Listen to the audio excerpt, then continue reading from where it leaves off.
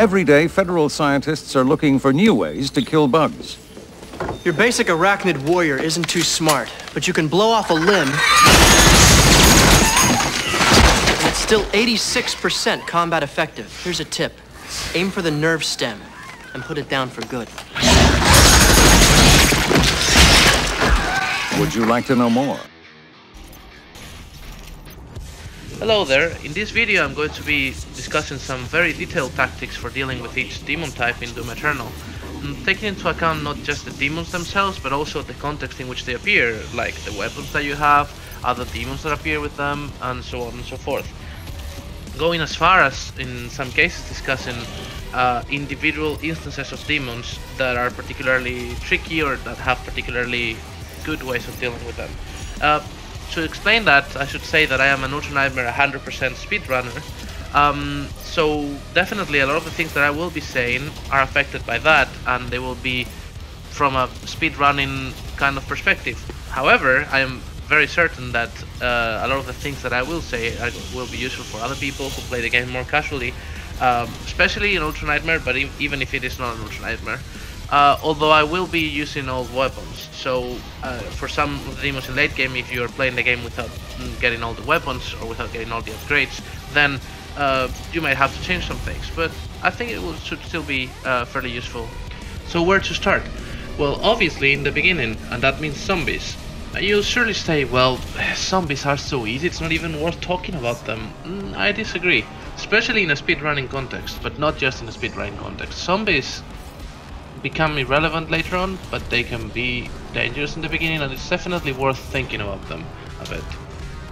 So let's talk about the first room.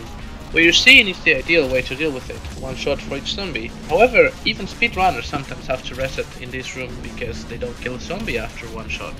The way to kill a zombie in one shot with a shotgun is to aim for the shoulders, so slightly under the neck, and really close up. However, these can be dangerous because they can hit you before you get close, or you can miss the shot and not kill them in one shot, and that's annoying for speedrunning specifically, but also annoying in a casual playthrough. Now, if any of you have played Doom 2016, you know that in that game a really good way to deal with zombies was to punch them once to stagger them and then glory kill them. And a lot of us tried to do that in Doom Eternal, and it didn't work. Regular punches in Doom Eternal deal no damage. Or do they? It turns out that regular punches actually do exactly 1 damage in Doom Eternal. So you can kill zombies and any demon for that matter with punches, you just need to hit them 200 times with them. Here's a challenge for anyone who has the patience for it. Finish Doom Eternal only with punches. You can actually do that because there's some bosses that cannot be hit by punches, but other than that you should be pretty able to do it.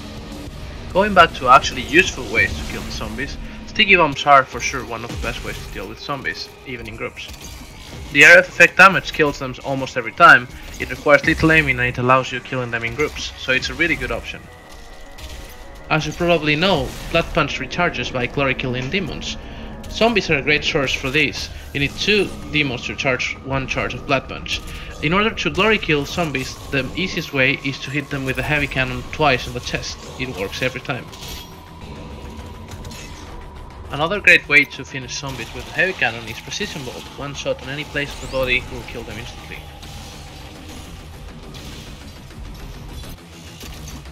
Often we need to kill a group of zombies as quickly as possible.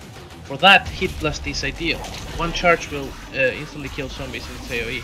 Moreover, if you want to master Hit Blast, finding groups of zombies to kill with it is a great way to get the mastery challenge.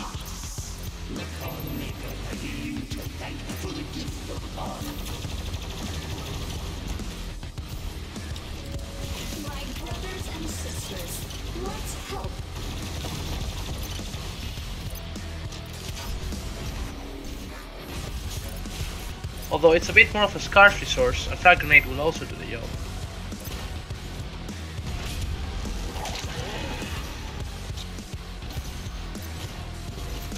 Finally, when you don't have time for bullshit and just want to guarantee the kill, the super shotgun is your friend.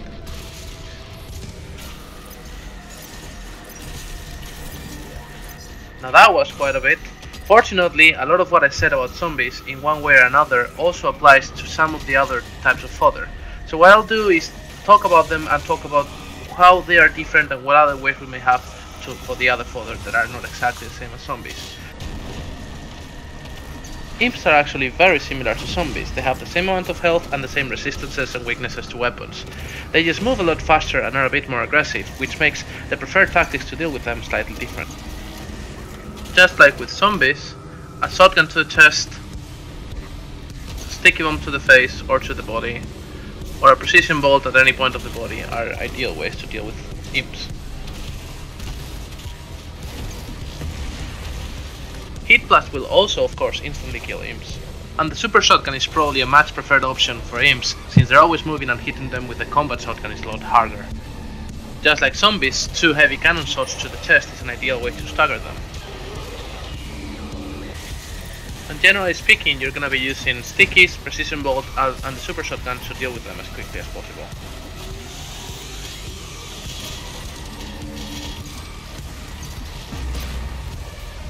Possessed soldiers have more hit points, and therefore a single shotgun shot will never kill them, no matter the distance or the place of the body.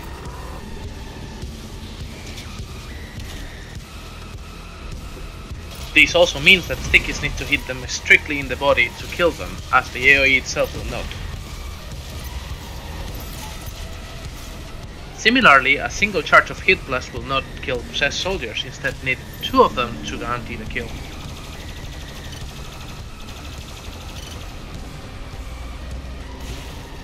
Finally, you need 4 heavy cannon shots to stagger them instead of 2. Following the order in which enemies are presented in the game, let's talk about the first heavy type enemy, Arachnotrons. You'll learn to hate these things if you don't already. Arachnotrons are introduced very early and are actually one of the toughest heavies there are. Because Arachnotrons are presented very early in the game, the preferred way to deal with them changes as you get more weapons. So let's focus first on the Arachnotrons on the first level, Hell on Earth. Here is my favorite way to deal with the first Arachnotron in the game. It may sound like a joke, but reserving fuel to deal with particularly problematic demons in particular fights in the game is a very used strategy in Doom Eternal, and Arachnotrons are high priority for this tactic. In principle, on Hell on Earth you can kill up to 3 Arachnotrons with Chainsaw. However, doing that would require collecting every single fuel pickup in the level, and also waiting around for a bit for your fuel to naturally regenerate in a few cases. So normally most people kill 1 or 2 Arachnotrons with Chainsaw in the first level. But there are at least 5 Arachnotrons that you must kill on Hell on Earth, so how to deal with the others? Well, here's my least favorite enemy in the entire game, the second Arachnotron. This guy alone is probably responsible for more than double the number of Ultra Nightmare deaths for me than any other enemy in the game. The strategy is disable the turret and then deal as much damage as you can to it, which in my case means sticky bombs and then swap into the heavy cannon when those are on cooldown. Later on you will get Precision Bolt, the Plasma Rifle, Frag Grenades and Blood Punch. Just throw everything at it.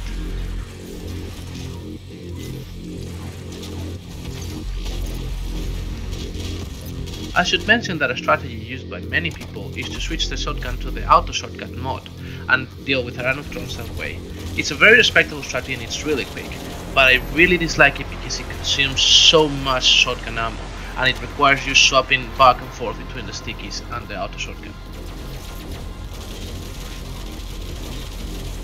Let's talk for a second about the Arachnotron's turret.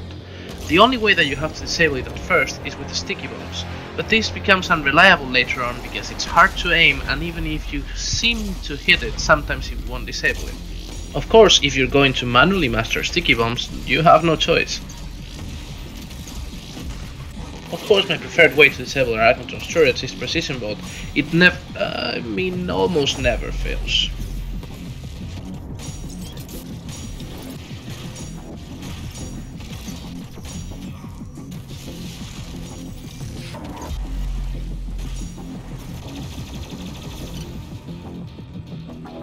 Another viable way to disable the Arachnotron turret is Hit Blast. However, note that you will need not 1, not 2, but 3 charges of Hit Blast to disable a turret. Finally, another way to disable an Arachnotron's turret is Ballista. However, by the time you get Ballista in the game, you don't really need to disable Arachnotron's turret, but we'll talk about that in a bit. As I mentioned earlier, the preferred strategy to deal with arachnotrons changes throughout the game as you get more weapons. The first big difference comes when you get the super shotgun. If you're watching this video, I expect that you've at least heard of the term quickswap.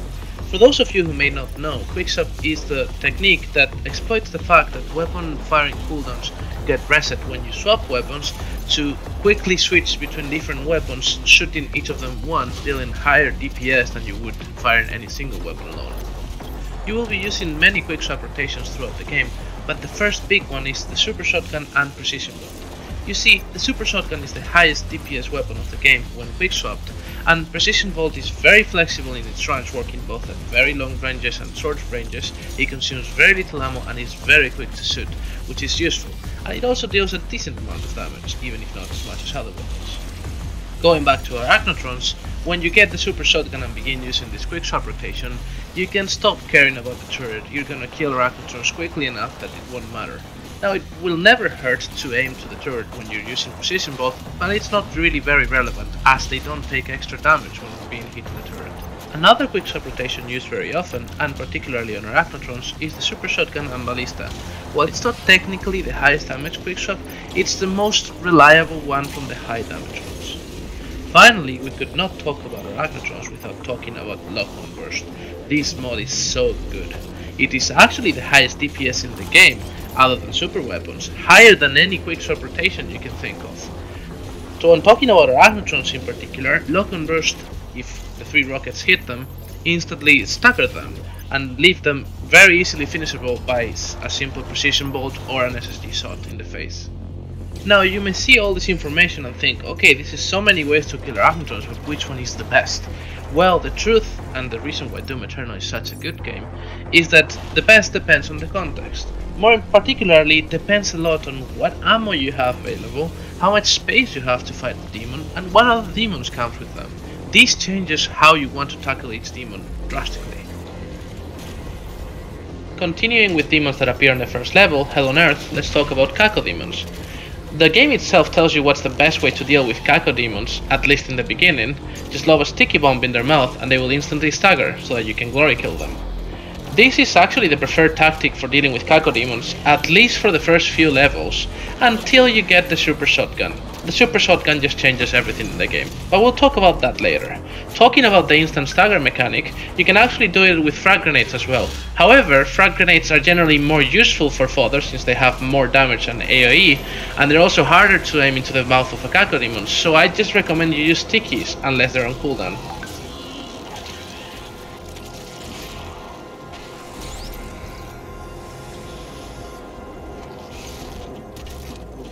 The main issue with the instant stagger mechanic of Caco demons is that you need to glory kill them, and this can be, especially in a speedrunning context, particularly slow, even with the faster glory kill upgrade. So once you get the super shotgun, you can just kill them without glory killing them faster than you would with the instant stagger mechanic if you quick swap them.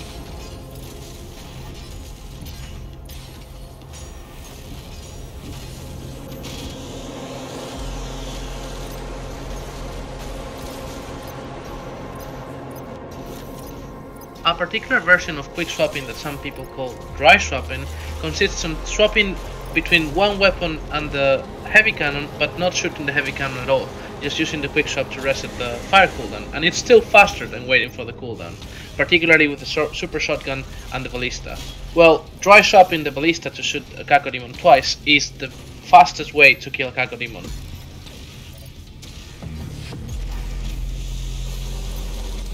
Of course, if you want to be mastering the arbalest mode of the ballista, you want to be killing Caco demons with it. This is actually pretty fast as well, almost as fast as the quick swap. It consumes less ammo, and sometimes if you pre-charge it, it's even faster, so it's a pretty good way to kill Cacos overall.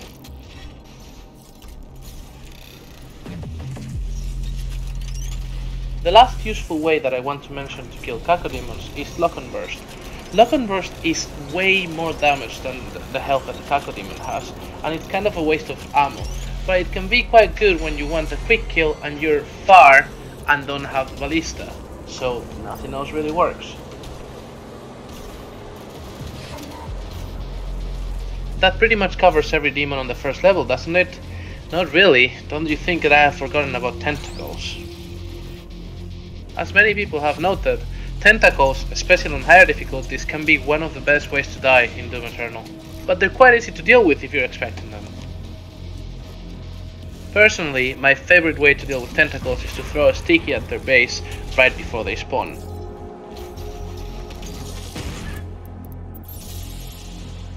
Many people prefer the alternative, which is a well-timed precision bolt just as they come out. Occasionally, a pre-charged hit blast can be a great way to deal with several tentacles at the same time. You can even chainsaw tentacles, but I don't recommend it as they tend to be buggy and it's dangerous. With this, we can finally move on from Hell on Earth and onto the second level, Exultia. And the first new enemy introduced in Exultia are gargoyles. You see, in Doom 2016, in Ultra Nightmare, the most dangerous enemy by far were imps. They had huge damage, really good aim, and there were many of them. In Doom Eternal, they're not so powerful, they deal less damage and don't attack so often. But Hugo was having none of that, so he said, hey, we need a new enemy to replace imps, and that's where gargoyles stand. Now, they're not exactly the same as Doom 2016 imps, but if you get close to them without killing them, they will tear you into shreds really quickly. From a how to kill point of view, gargoyles stand somewhere in the middle between imps and possessed soldiers, having little more health than imps and little less health than possessed soldiers. This means that while they technically die in one shot of the shotgun to the chest, this is not a recommended strategy because they move so much, and by the time they are introduced you already have better tools to deal with them. However, stickies are still a great way to kill them, even in groups with the AoE, as is Precision Bolt and the Super Shotgun. The meat hook is particularly useful for gargoyles to make them stop moving around before you murder them. Speaking about killing gargoyles in groups, frag grenades will of course kill them pretty much every time, but the real tool to consider here is Hit Blast. Especially on Exultia's Slayer Gate, but also in many other places afterwards in the game, this mod just makes clearing fodder so much easier. Take it into account.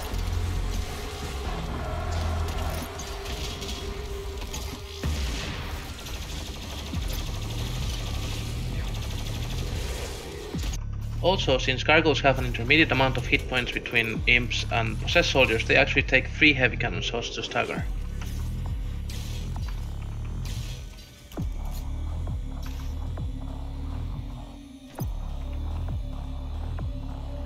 The next enemy type introduced in Exultia are Hell Knights, and just like Ragnatrons, the way that you deal with them changes quite a bit during the game. Early on, you want to use a similar strategy to Arachnotrons by using stickies, precision bolt, grenades, and blood punch as fast as you can to deal as much damage to them as you can. Although Hell Knights are more of a kiting enemy than a full-on let's do damage enemy like Arachnotrons are. At this stage, it is worth keeping in mind that not only precision bolt headshots Hell Knights, but sticky bombs actually also do, so remember to aim for the head. Later on, while you can use different quick swapping techniques to deal with Hell Knights, there really is one major preferred technique to deal with them, and that is Lock and Burst. The reasons are many. First of all, one Lock and Burst kills a Hell Knight, that's important. Second of all, because of the nature of Hell Knights, you're usually gonna want to be far from them, so Lock and Burst is comfortable to fire from that direction. Third, they are fast moving, so Lock and Burst, because it locks on the target and it doesn't require you actually aiming exactly on them, makes it a lot easier to hit them. And finally, they are kind of slim and hard to hit with hit scan and similar weapons, so Lock and Burst is much better to deal with them. Finally, I'd like to mention 2 niche ways of killing Hell Knights that are not really used very often but are worth knowing about. The first one is that a fully charged Destroyer Blade will instantly stagger a Hell Knight.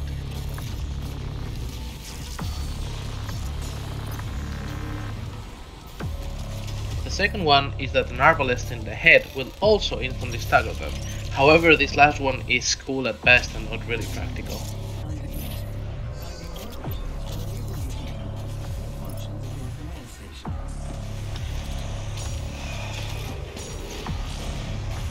Continuing with Exultia, the next enemy introduced are Revenants, and yet again the initial strategy is just throw everything at them.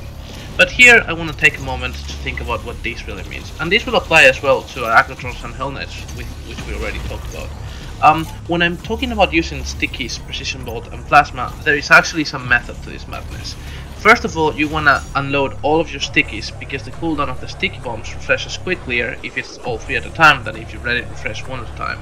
Then, while the stickies are on the cooldown, you wanna swap to precision bolt, shoot 1 precision bolt, and then swap again to plasma, and use plasma for as long as you need until the sticky bomb cooldown is back up, and then use a precision bolt in between the plasma and the sticky bombs because it's the highest DPS, and then go back to stickies and start again.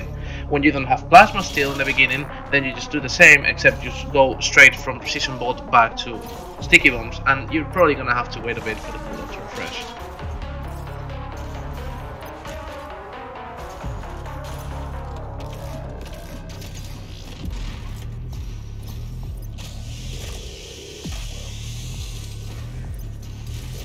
Going back to Revenants, however, once you get the Lock on Burst mod, that's gonna be mostly your main way to deal with Revenants. However, this isn't as prevalent as with Hell Knights, and there are many other valid ways to kill Revenants that are used throughout the game. A really cool one is to use a fully charged Destroyer Blade. Not only does this allow you to get multi-kills, sometimes including multiple Revenants, but it is great on the Arc Complex level, because there is a challenge to destroy the rockets from the Revenants, and for some reason when you kill a Revenant with the Destroyer Blade, you always destroy both of its rockets before, so it's a really easy and quick way to get the challenge. Something that happens with Revenants is that the amount of hit points that they have combined with the size of their model makes it so that point blank super shotgun shot can in fact one-shot stagger them, though you need to be really close up and point into the center of mass for this to happen. Even when this doesn't stagger them though, it's still a lot of damage and you can easily finish it up with a precision bolt quick swap. So this is particularly useful when you know where the Revenant is going to spawn and you can be ready beforehand.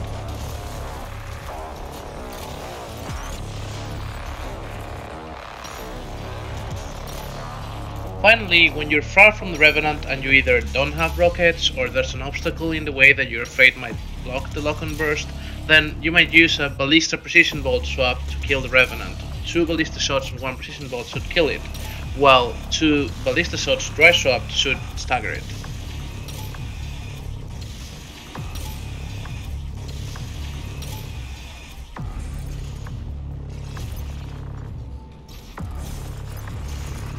Another enemy introduced in Exultia are Lost Souls. These are fairly simple. The game tells you that you can freeze them, but that's kind of a waste of a freeze bomb and it's very rarely used. Instead, normally you just deal with them with the heavy cannon or the plasma. They have very few hit points. A good strategy as well is to pre-charge a hit blast to kill a bunch of Lost Souls in one go. There is one last enemy type introduced in Exultia, and that is Dread Knights. There are 2 Dread Knights in Exultia's Slayer Gate.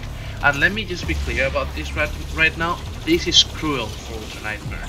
Dread Knights become less of a problem later on when you get more tools, but in Exultia, where you don't even have fast dash or ice bomb, they're just sadistic. That's all there is to it. So once again, let's first talk about those 2 Dread Knights appearing in Exultia's Slayer Gate, and later on we'll talk about the rest of them, which do not appear back until Super Guard Nest, which is much later in the game. The first Dread Knight that spawns in the Exultia Slayer Gate, just chainsaw it. Just do this. Just get fuel, have it ready, be ready for it to spawn and chainsaw it. It will make your life 100% better. For the second one, you're gonna have to just deal with it the same way that you deal with heavies in Exultia. Just throw everything at it, precision bolt, frag grenade, sticky bombs, heat blast, plasma, etc. For the rest of the game, Dread Knights have the same amount of hit points as Arachnotrons, but they behave a lot more like Hell Knights. So there's really one prime way to deal with it, which is to stagger them with Lock on Burst and then finish them with a Precision Bolt, or Glory Kill them, or just drop a frag grenade at their feet.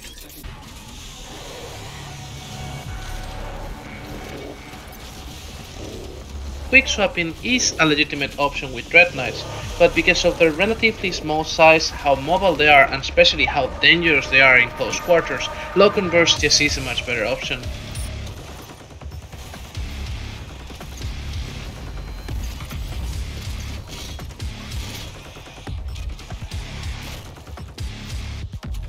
It's time to move to the next level, Cultist Base.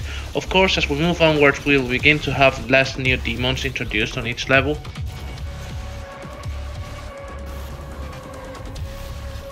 The first demon type introduced in Cultist Base are Mecha Zombies, and it's very easy to dismiss Mecha Zombies as just a tougher version of zombies, and it is in fact surprising how in a game so based around speed as Doom Eternal, a really slow enemy like Mecha Zombies can be one of the most dangerous ones if you aren't careful with them. Generally speaking, in higher difficulties you don't want to be seen near a Mecha Zombie unless you're killing it. The main issue with Mecha Zombies, especially early in the game, is that they are designed to be inconvenient. They have the right amount of hit points so that a single precision bolt in the body or a single sticky bomb in the body will never kill them, instead needing headshots to get kills. That is actually a great place to start. Mecha Zombies are really easy to stagger. A single sticky bomb to the body or a single precision bolt to the body will stagger them, but not kill them. Which brings us to the main way that you want to kill Mecha Zombies, a headshot with precision bolt.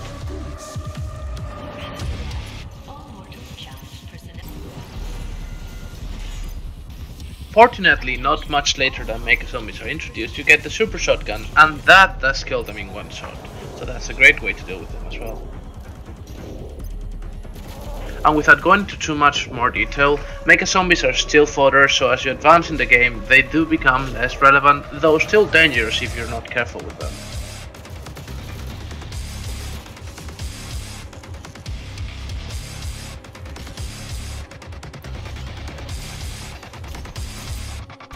I will mention one last thing though, which is that you can still kill Mecha Zombies with Hit Blast as long as you have at least 2 charges of it. But enough talking about Mecha Zombies, let's move to something bigger, Monkey-Bye. As with most heavies up until this point, the main strategy against Monkey-Bye in the beginning is just throw everything at them. Though it is worth mentioning that against Monkey-Bye it is particularly interesting to disable their hand cannons, even later in the game. When I talked about Agnetrons, I mentioned how reserving fuel to kill them quickly in certain situations is a very used strategy. Well, this strategy is actually used even more for Monkey-Bye. They're one of the main targets for Chainsaw.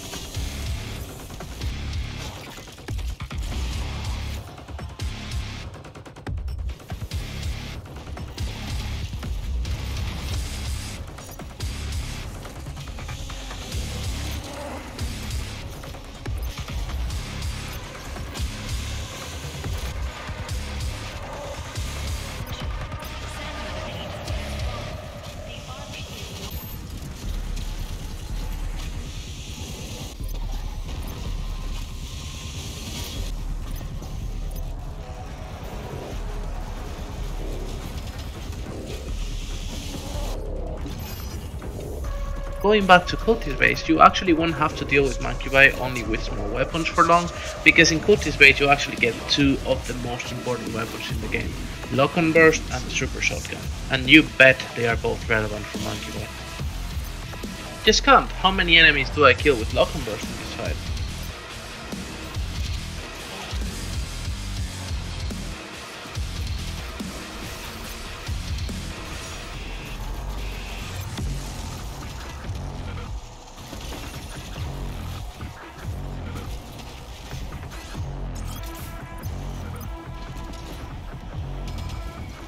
Focusing on Lock-on Burst first, Monkey-Bye have a little bit more health than Arachnotrons, which means that a single Lock-on Burst will not stagger them.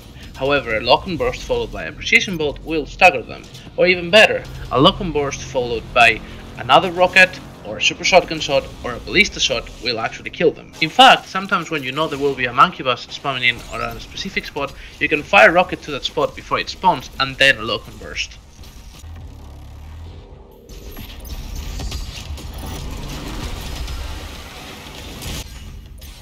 When it comes to quick swapping, any of the reasonable rotations make sense for Monkey-Bye. It just depends on your ammo availability and how close you are to them. But do remember that if you're using Precision Bolt, it will never hurt and it will actually be quite useful to aim for their cannons.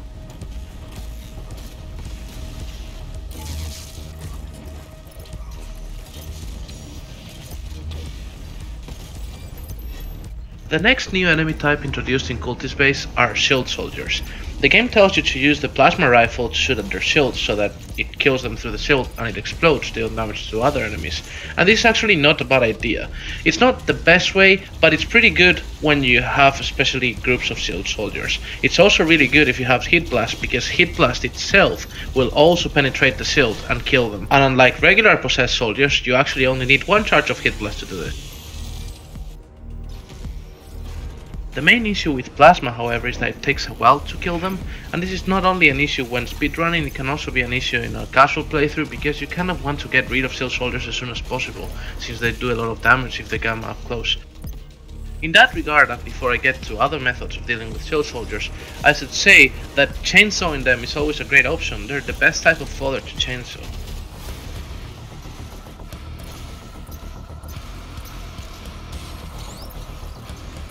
Other than that, a pretty effective method is to hook them with a super shotgun and then shoot them. When you hook them, they automatically put their shield aside so you can actually shoot them with a super shotgun. It's pretty cool. The problem with that is that the hook has a cooldown, so when you have to kill several of them, you kind of have to idle around waiting for the cooldown. So finally, the last method that I'm going to mention is to shoot a rocket to their feet. This is just good and has no cooldown.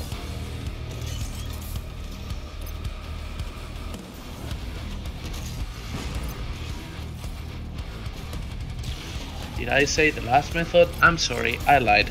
I have to mention Destroyer Blade. Like any other type of fodder, Destroyer Blade will instantly kill shield soldiers that it touches, no matter how much charge you use on Destroyer Blade. But the thing is, Destroyer Blade deserves a lot more talk, and we will do that in a while, so for now just keep in mind, Destroyer Blade instantly kills shield soldiers, even through the shield.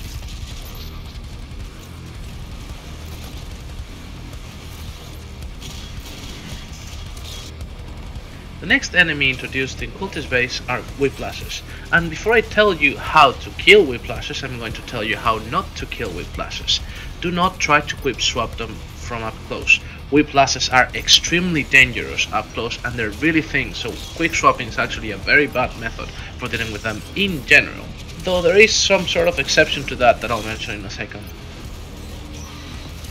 Do you remember what I said about Hell Knights and why lock-on was the main way to deal with them? They are fast, thin, you want to be far from them, and they die from one lock-on. Well, all of that applies twice or 3 times for whiplashes. So yeah, lock-on is the main method to deal with whiplashes by far.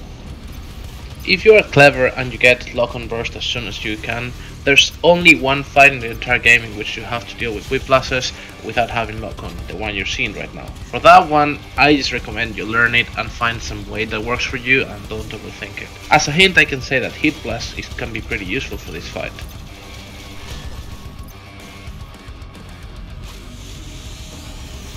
But whiplashes have the same amount of health as revenants and the same resistances, so they actually die from one full destroyer blade the same way as revenants do, and this is a great way to deal with them as well, especially if there's more than one whiplash.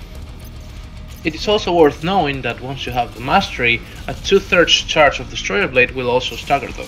Finally, the 2 quick swap methods that I mentioned for revenants, since they're long range because they're ballista and precision bolt, can be effective for whiplashes if the other options are just not working out. There is one last enemy that is introduced slightly early in the Cultist base layer gate, and that is Prowlers. Prowlers are actually surprisingly easy to deal with once you learn how to, and my favorite way to do this by far, and the one that I use almost on every Prowler in the game, is to hook them with a super shotgun so that they stop moving and then shoot them with the super shotgun once up close. It kills them in one shot if you wait long enough.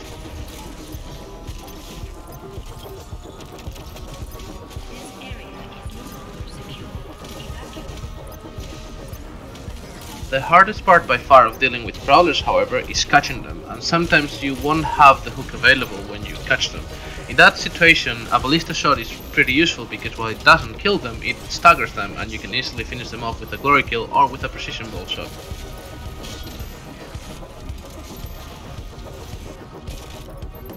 I should mention that if you plan on manually mastering the lock on burst mod, then you need to kill Prowlers with it.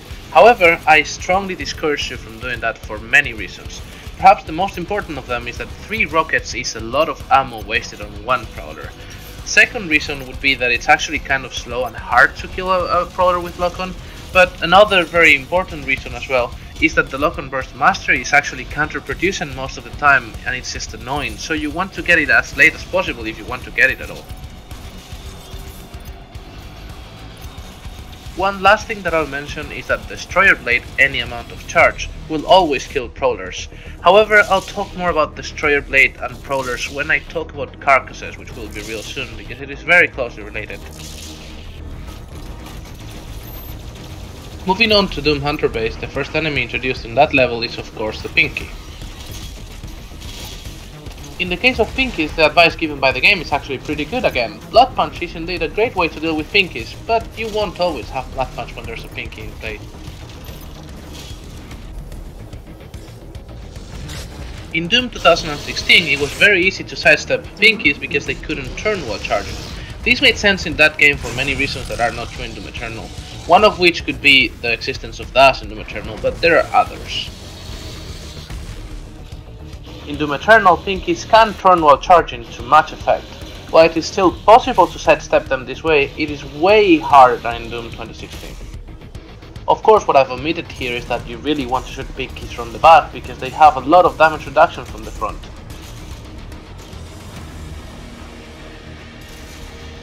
You can, however, obtain a very similar result by jumping over them while charging instead of moving to the side.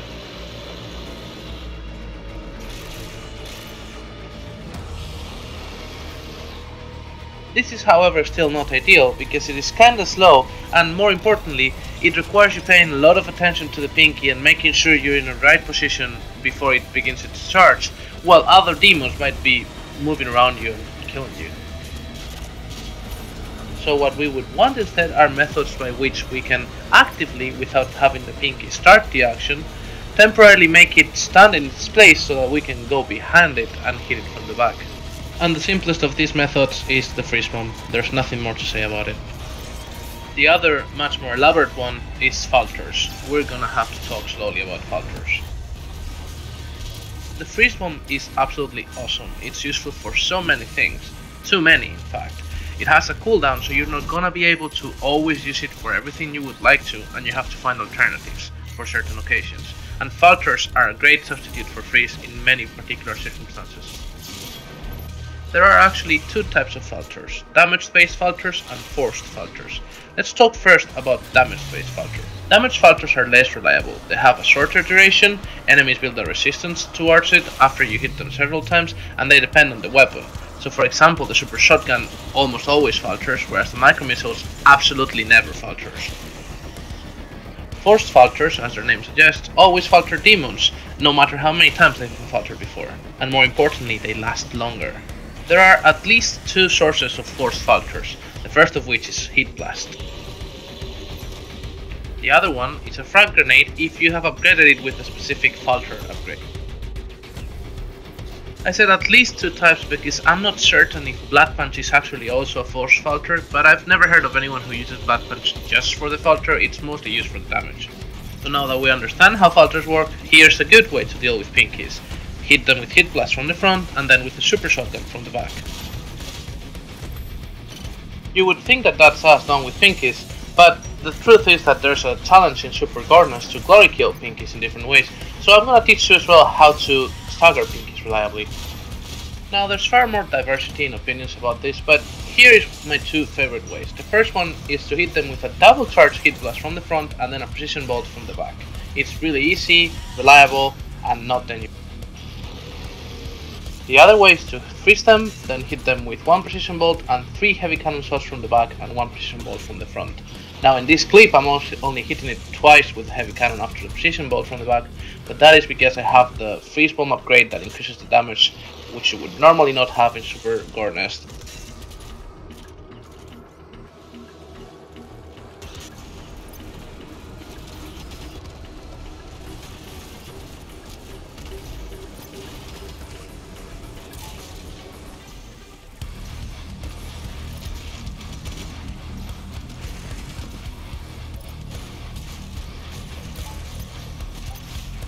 And that's us finally done with pinkies. So let's move to the second enemy introduced newly in Doom Hunter base, which is carcasses. And these are interesting. Boy, is there a lot to talk about carcasses, but I'll start with the don'ts. I don't know about you, but the first time I played Doom Eternal, I thought I was smart. And I said, oh, so here's an enemy that's small, mobile, doesn't have many hit points, and plays as a shield. Oh, what they're telling me is that they want me to go melee. Oh boy, was I wrong. Despite everything it may seem, carcasses, you don't want to get close to them unless you're killing them very quickly. The main issue with carcasses up close is not really their damage so much as the fact that they knock back when they melee you. They are great at starting a mechanic that I love that I call pinballing. Here, have a look.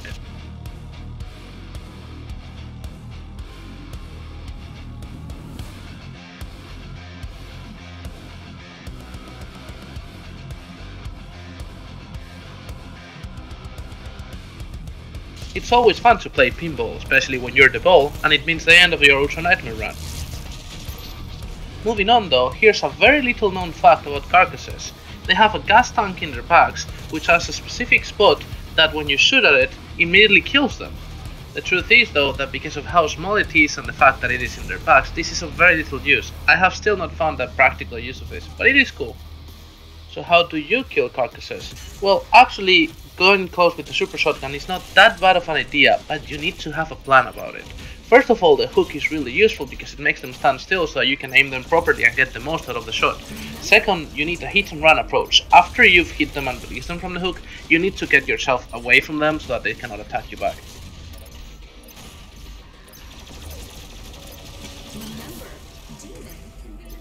Oh, I forgot to mention, do not bother trying to shoot the carcass shield with plasma. It's slow, dangerous, and not really effective. So let's talk about long range options. A ballista shot and a precision bolt shot is a very respectable option.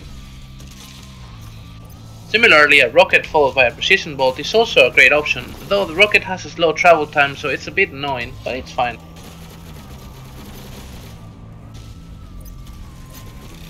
Arbalest is one of my favorites because it kills them in one shot even if it only hits them with the AoE, and it actually pierces them, hitting other things behind them or even multiple carcasses in one shot.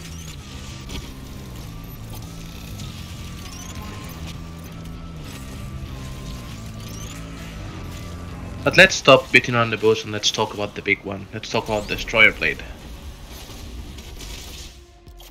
First, let's get this out of the way. The Destroyer Blade pierces shields, both possessed soldier shields and carcass shields, and that is invaluable when trying to take enemies from a distance with carcasses involved. But it gets more interesting than that with carcasses, especially once you have a Master Destroyer Blade. Let me explain myself. Carcasses, as well as Prowlers, are heavy demons, but there are a subtype of heavy demons that I like to call fat fodder.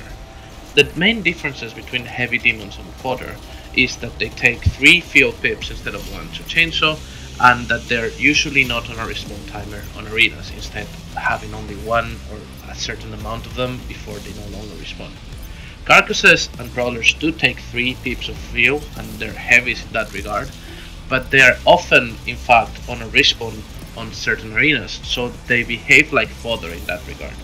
But the most important way in which they behave like fodder is what it has to do with the Destroyer Blade. The Destroyer Blade instantly kills fodder, regardless of any damage reductions or anything. If you actually check the logs on the console for the game by enabling them, you'll see that the Destroyer Blade deals basically an infinite amount of damage to fodder. Well, this applies to carcasses and Prowlers as well.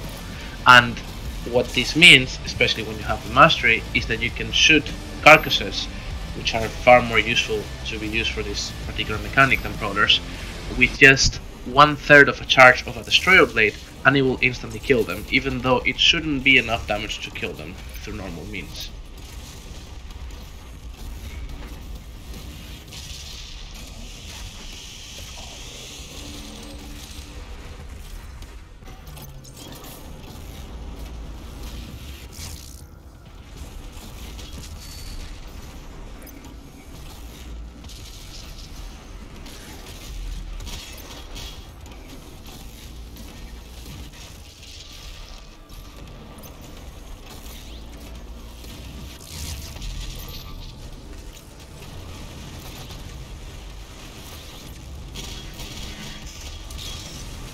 But while we're at it, let's talk everything Destroyer Blade, since it's well worth it to discuss it properly. First of all, Destroyer Blade deals a lot of damage, and by a lot I mean it's nearly as much damage as the health of an Arachnotron or a Dreadnought. So that's a lot, especially for an AoE hit. But moreover, there are no demons, except maybe the Icon of Sin, that have resistances to Destroyer Blade, so it deals full damage to every single normal demon type. Now, the supposed disadvantage of Destroyer Blade is that it slows you down while charging it, making you very vulnerable. And while this is definitely a disadvantage, it can be sort of overcome or compensated for by the fact that if you time the charging of Destroyer Blade properly when jumping, and furthermore if you try to do bunny hops when jumping, which I'm not going to discuss in detail here, you can keep full speed while charging Destroyer Blade as long as you are jumping. Speedrunners use this a lot to great success.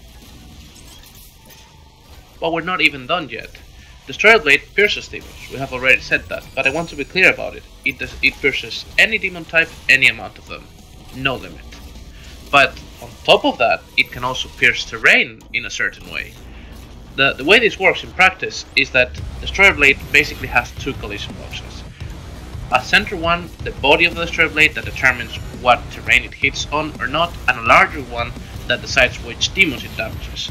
So you can exploit this knowledge by aiming properly to have the blade pierce terrain and hit demons behind it with the outer part of the blade.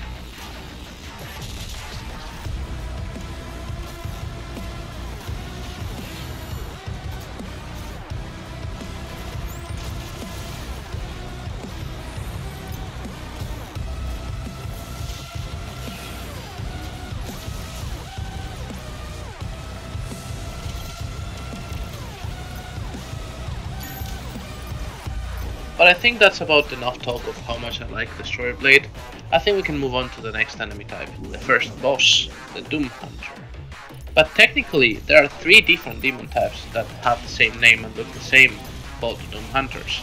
That is because the bosses on Doom Hunter base are different from the normal Doom Hunters that appear later on in the game.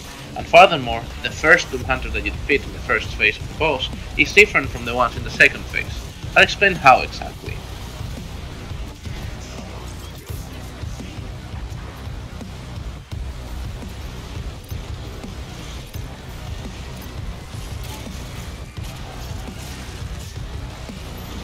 There are basically 2 differences really. The first one is that the boss Doom Hunters cannot be frozen, whereas the regular Doom Hunters can be frozen. The second difference is that the boss Doom Hunters, depending on which one, have more HP than the normal Doom Hunter. So the second phase ones have double the HP of a normal Doom Hunter, each of them, whereas the first phase Doom Hunter has triple the HP of a normal Doom Hunter. So how do you kill a Doom Hunter? Well, as you probably know, the Doom Hunter has basically 2 phases, when they're on top of their sled and when the sled has been broken. We'll talk about this separately. During the sled phase, like the game tells you, a Blood Punch on the sled will actually deal extra damage to them. In particular, it will deal 4 times as much damage as a normal Blood Punch would, which is actually most of the Doom Hunter's HP, so it's really good. The problem on higher difficulties is that running up to a Doom Hunter like that is basically a death wish. So you have to make use of our old friends the Vultures to deal with it. As such, some good combos to deal with the Doom Hunter sled is to throw a frag to their feet and then Blood Punch them when they're faltered, or hit them with a Heat Blast and then Blood Punch them when they're faltered, or try to hit with them with a Super Shotgun Shot and then hit them when they're faltered. Although this last one is a bit riskier because it will not always falter them or not for as long. Of course, an Ice Bomb will also work, and in fact if you have the increased damage upgrade, it will be enough to make the Blood Punch by itself finish the sled phase of the Doom Hunter. However, as I've mentioned several times, the Ice Bombs are kind of a very scarce resource, and there are better uses for them than this, but it's a good option. And I wouldn't be happy if I didn't mention that, unlike other super heavies, the BFE is pretty effective against Doom Hunters, and it's definitely a decent option on the first phase if you're gonna kill other demons at the same time. And you don't need to aim it any specific way, it will kill the sled pretty much any way you shoot it. But the BFE is a complicated topic that I'll talk about soon. So how does all of this work for the boss versions of the Doom Hunters? Well, it still pretty much works, and the Blood Punch is a good option, but since they have more HP and cannot be frozen, it's a bit trickier. You do want to go for a Blood Punch, and you do want to falter them before that, but that will not kill them or leave them close to dying, and spending time recharging falters and Blood Punch is kind of considered not worth it, and instead it's just better to finish them off some different way. In particular, there are two main ways to finish off the sled of the Doom Hunter bosses. The first one is a precision bolt and super shotgun quick swap, or a precision bolt and rocket launcher shotgun. But remember to aim for the sled, not the shield, if you do this. The second one is to hit the shield with the plasma gun and hit blast until the shield pops off and then just lock onto them. They're both quite fast, but the second one is worth more the more HP the Doom Hunter has, so it's generally reserved for the last one. Okay, and once they're off the sled, then what? Well, there's basically one big answer to that with some secondary small answer.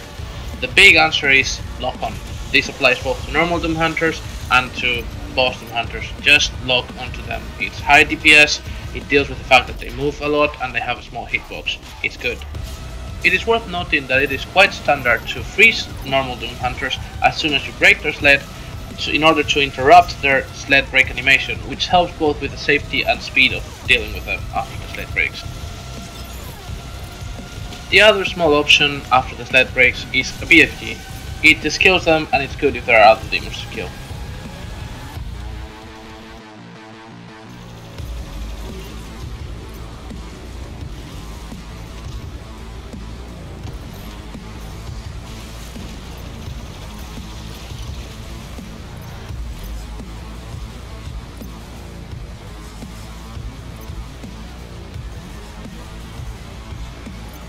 The next level is Super Gornest, and there's actually only one new enemy introduced in this level, the Spectre, and it's a fairly simple one to be honest.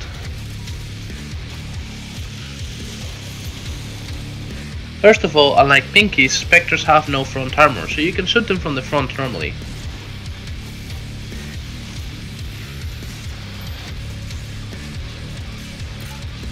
Also, due to their invisibility, you cannot lock onto them or hook them, but since they're kinda big and their movement is really predictable, you can just shoot them with a short quick rotation.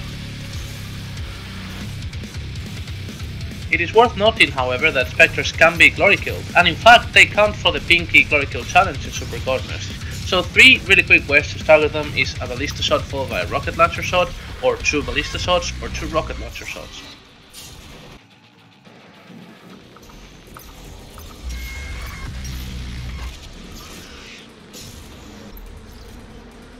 It is also worth remembering that a destroyer blade will also kill them.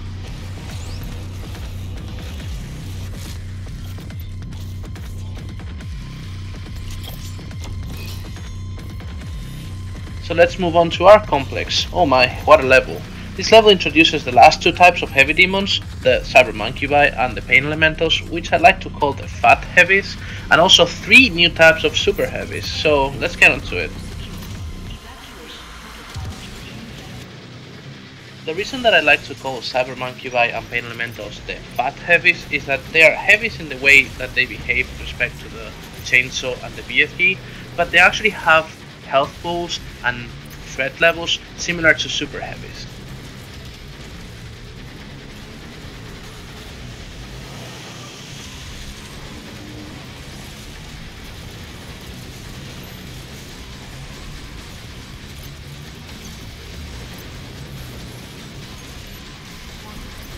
And I really just described 2 of the simplest methods to deal with them. Pain Elementals and Cyber Mancubi are great targets for a chainsaw.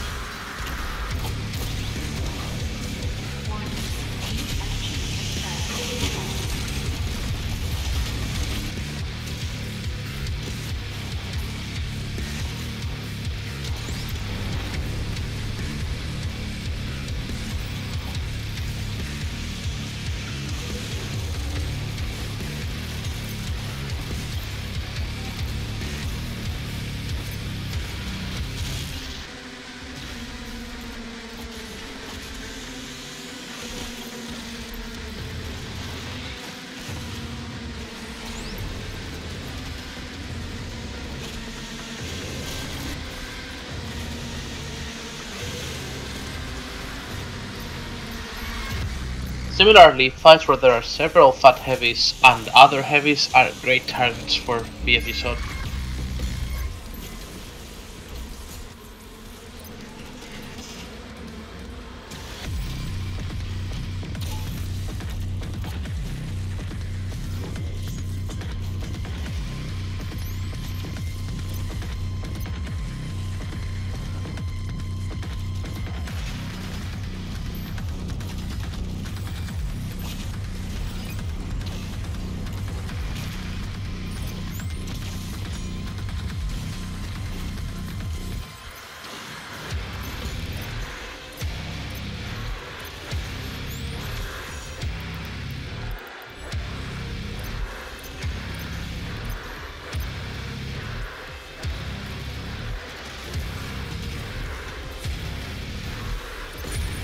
Also, in a tough situation, don't be afraid to use a crucible on these fat bastards. What's the worst that could happen?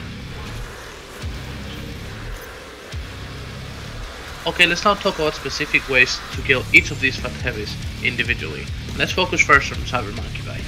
As you probably know, Cybermonkey take extra damage from Blood Punch, so that means that we're gonna split the ways to kill them into non-Blood Punch ways and Blood Punch ways. Well, when talking about non-Blood Punch ways, there's just one that I'd recommend, which is 2 lock-on bursts and a super shotgun shot. It's relatively fast, but it takes a lot of ammo.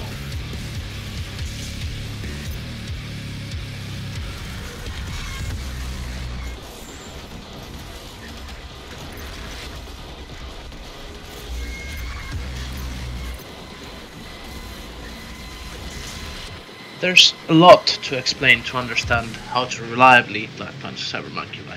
The main thing that you want to remember is that they do an AoE attack around them as soon as you get close that deals insane amounts of damage, so you really can't just run up to them and hit them. But most people already know that. So what we need to find is ways to get close to them without them doing the attack. Yes, you thought of it, we're thinking about falters. However, the problem is that Blood Punch is buggy. It's very, very buggy. It's actually more buggy on more recent versions. On earlier versions, while it still fails sometimes, it doesn't always fail. This means that on higher difficulties, where you can't afford to get hit by the AoE attack of the Cybermonkey, you can't really go with falters that might not give you enough space to fail a Blood Punch, because then if you fail the Blood Punch, you're gonna get hit by the AoE. So instead you have to rely on falters that are more reliable, that ensure that you're not gonna get hit by it.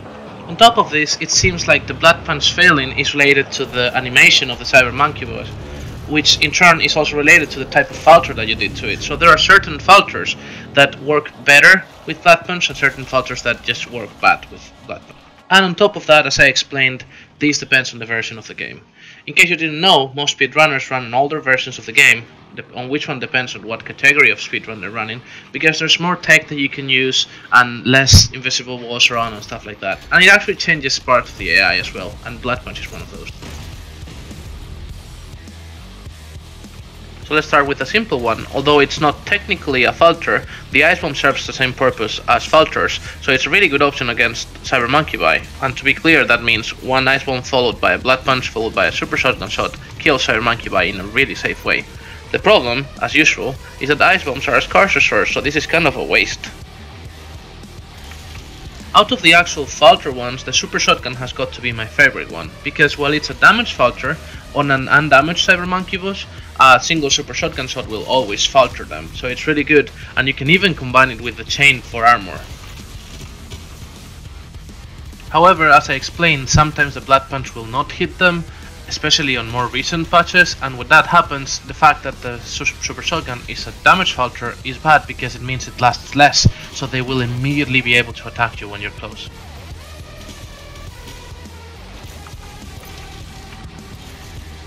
Forced falters, so again the hit blast and the frag grenade upgrade, can be better because they last longer, but they can still be pretty dangerous, and if the Blood Punch doesn't connect, it's gonna be bad.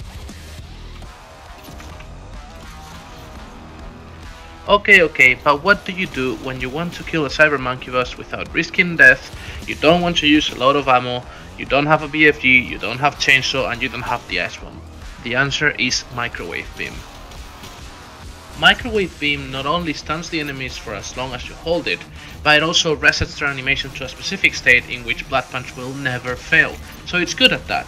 However, don't go in directly with Microwave Beam and then punch them, because you won't kill them and then they will hit you regardless, since they recover immediately from the microwave after you're done with it. Instead, you want to do a decent amount of damage to them from afar, then microwave them, get close and Blood Punch them. I found that an arbalest shot or a single precision bolt and a rocket are good initiators for this combo.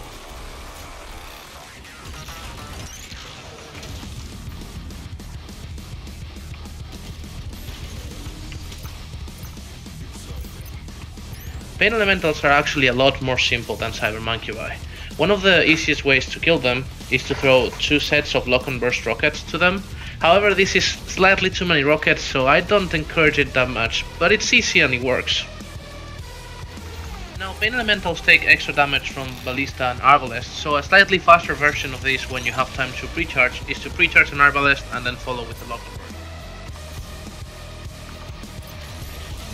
And that's basically all I have to say about killing Pain Elementals. But in Tarasnavat there's a challenge to glory kill 3 Pain Elementals in different ways. We're gonna talk about this one because it's problematic. Starting from the simple, personally my favorite way to stagger Pain Elementals is to shoot them 3 times with the Ballista. You can use dry sopping to make this as quick as possible. Another way to stagger them, technically more ammo efficient and technically slightly faster, is to shoot 2 Arbalest shots at them. However, I don't like this option for several reasons. First of all, it's funny that this actually only works because of a bug in the game, which makes it so that when you have upgraded the Arbalest mod, it deals less damage to them. If you haven't upgraded Arbalest, 2 Arbalest shots to a Pain Elemental will kill them. But then there's all sorts of finicky details on top of that. For example, Arbalest, if it hits Pain Elementals in the eye, deals more damage to them. So if you hit them twice in the eye by accident, you will kill them, even with an upgraded Arbalest. And this means one less glory kill and might mean you can't get the challenge on Ultra Nightmare. This, by the way, does not happen with regular Ballista swords, and that's why I prefer that method. But don't worry, there's still more issues about glory kill in Pain Elementals. It turns out that if you shoot a Pain Elemental when they're shooting a lost soul through their mouth, you can hit the lost soul and it will absorb part of the damage of the shot, though not all of it. And this will completely fuck over your strategy for staggering them. And to top this all off, there's another more general issue with staggering enemies in general that will often get confused in a run with the last one I mentioned and you won't be able to tell which is which. And this is the following. Depending on the specific animation that an enemy is when you deal the damage hit that should stagger them, they might just not stagger. And when that happens, there's no indication that you went through the threshold, and if you continue damaging them, you'll just kill them. Now, recently, or a few months ago, we found a way to actually deal with this on the Ultra Nightmare runs. The strategy is as follows. It seems there is an internal cooldown that enemies have for staggering. So if you just keep shooting them after this happens, we call it a no stagger, then you will just kill them. But if you completely stop damaging them and wait for around 10 to 12 seconds, their internal stagger cooldown will reset, and then any source of damage that you deal to them will actually stagger them. This actually even works with the flame belts, which is a source of damage that deals exactly 0 damage. So it's a good way to finish off an enemy that didn't stagger.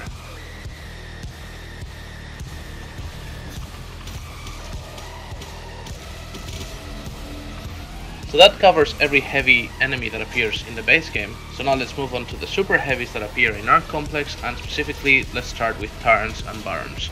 Tyrants and Barons are worth considering at the same time because they're very similar in the way you want to deal with them, even if Tyrants have more health and a range attack and Barons are more like a glorified Hell Knight. The main way in which you need to think about Tyrants and Barons in Doom Eternal is that they are bullet sponges. Yes, they can be dangerous, but you're mostly concerned of doing a lot of damage as quick as you can. And to that regard, the first thing that should pop in your mind is Lock and Burst, because it's the highest DPS after all. The thing is, id knew this, so they nerfed Lock and Burst specifically on Tyrants and Barons to only deal half damage.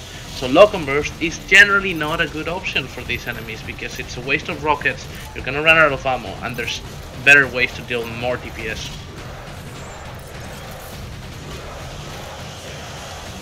So to that regard, let's start with the obvious, quick swaps.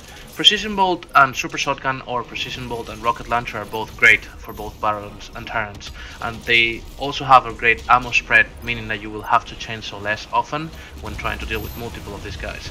I recommend that you use the Precision Bolt Super Shotgun when you are close and switch to the Precision Bolt Rocket Launcher when you are far. This is the best way to ensure that you get the most out of it. A small technical note here, Tyrants actually are weird in how they behave with the Super Shotgun, in the sense that you don't have to be as close to them to deal full damage with the Super Shotgun, and it's done by increasing the damage of each pellet but putting a cap on the total damage of the shot. So all in all, you can use the Super Shotgun on Tyrants without being so close. That's the takeaway.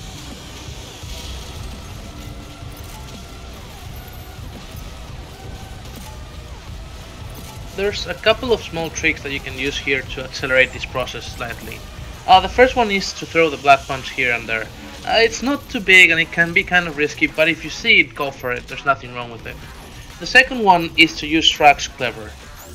There's two reasons, or actually three reasons why you may want to use frag. The first one, the obvious one, is because they deal some damage, but there's two better reasons. The second one is the forced falter. That can be good at allowing you to stay close to a Tyrant or a Baron if you time them right so that they remain faltered throughout. And the third one is because when you have it upgraded, if you kill little fodder enemies with a frag, they will release scatter bombs that deal a lot more damage than the frag itself. So a really nice thing that I like to do is to find a group of imps surrounding a Tyrant, throw a frag at them and see how the Tyrant melts from all the scatter bombs. The last thing that I will mention about killing Tyrants and Barons in this kind of standard way is that it's good to start with a Destroyer Blade, or to freeze them and get multiple of them with a Destroyer Blade. It can be a lot of damage at one time, but I wouldn't do it as a general way to deal with them, but rather as a starter.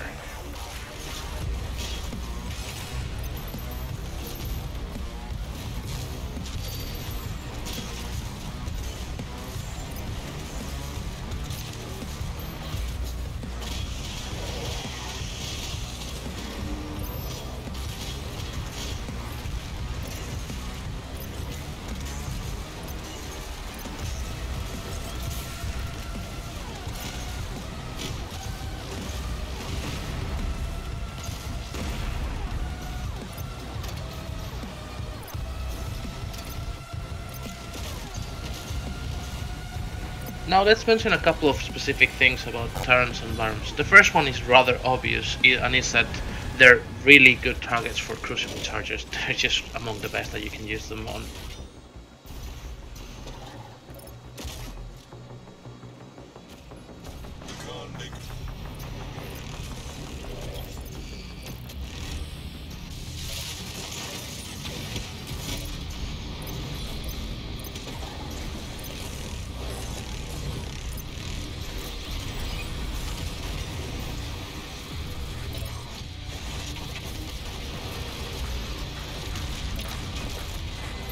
Now let's talk about super heavies and the BFG.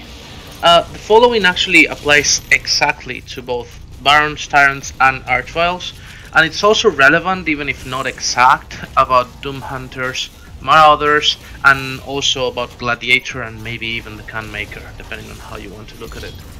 What you need to understand is the BFG has three types of damage from it. The first one is from the tendrils, and this is most of the damage, especially when it comes to heavies and fodder. This is what kills most of the stuff, and it's why you want to shoot BFGs into the air most of the time. However, the BFG also has a direct hit damage and an AoE damage from the explosion of the ball when it hits something.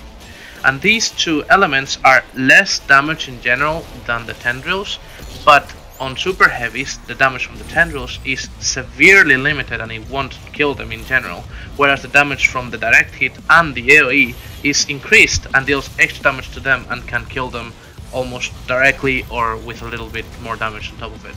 On top of that, the AoE from the ball touching something and exploding is absolutely huge, like an entire screen. It's not just what the explosion actually looks like. So you can hit super heavies in groups by shooting the BFG balls in clever ways and deal a lot more damage that way than if you shoot them in the air, which would only hit them with the tendrils, which has reduced damage for super heavies. The last thing I want to talk about concerns only Tyrants, and it's about glory killing them. In Necrofall 2 you have two challenges for glory kill in both an Archvile and a Tyrant, and there's only one Archvile and one Tyrant in that level, so it's a really big Ultra Nightmare rank killer when you accidentally kill them and not get the glory kill, or get the wrong glory kill. So what I'm gonna explain to you is two ways in which to more or less reliably stagger Tyrants, or rather this particular Tyrant in Necrofall 2. However, keep in mind that this Tyrant spawns in a spot which has an irregular surface, which means it makes it very likely for it to not stagger. So keep in mind how much damage you've dealt to it, don't deal extra damage, and use the 10 seconds hidden no stagger cooldown to reset it when you see that it doesn't stagger. This is a big one if you're trying to do an Ultra Nightmare 100% run.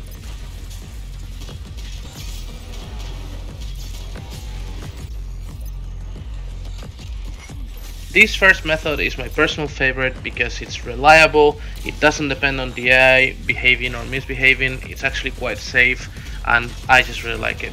And it consists in shooting first one rocket to the Tyrant as it comes up, then freezing it and immediately shooting it with a BFG shot, and you must have the freeze upgrade that increases the damage they receive, then pulling back, waiting for it to thaw, shooting a ballista shot to its chest, and then finally when it's about to do the rocket attack, a precision bolt, and this will stagger it.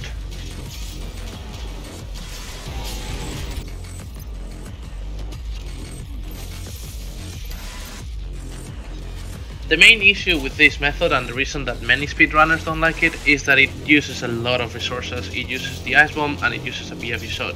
Actually, it's a BFG shot that could be really valuable for right after the Tyrant. So there's an alternative method that's more annoying, less reliable, but it's better when it works.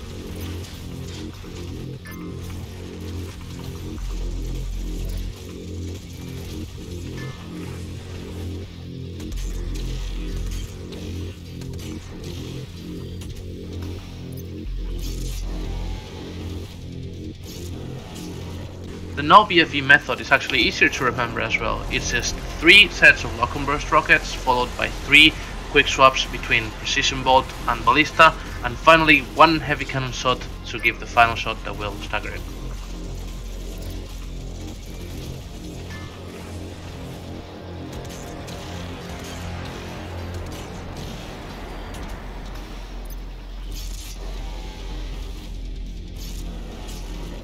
And now it's finally time to move on to everyone's favorite enemy type, the Marauder. And we're gonna take a while here. Now I wanna be clear about this, I could not possibly be totally exhaustive on the Marauder without spending like 2 hours on it. There's plenty of people who have studied all different quirks and aspects of it, and I'm gonna be pretty comprehensive, but I'm not gonna examine every little method or detail that you could use to build the Marauder. If you're interested in that kind of stuff, I suggest that you check at least a YouTuber called Sylar. He's actually the one that came up with a couple of the methods that I'm going to mention, especially those more reliable on later patches. So do check his channel because he has very thorough videos on all of these methods in detail, and even some others that I won't mention.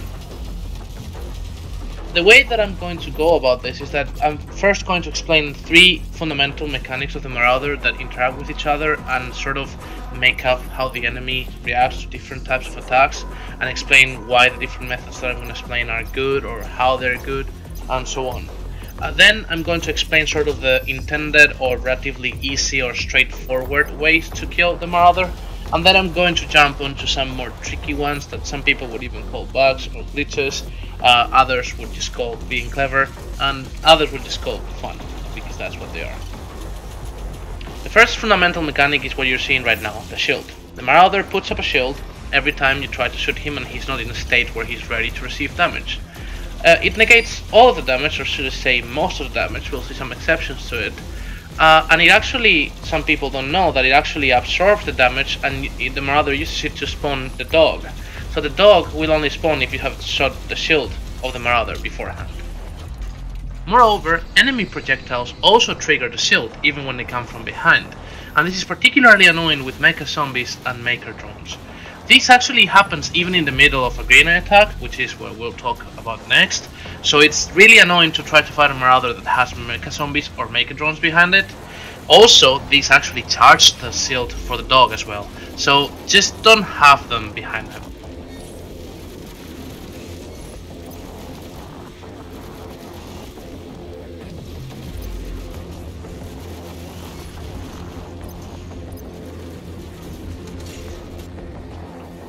The second mechanic is the green ice attack. If you're watching this, you probably know what this is about, but let's set up the details properly.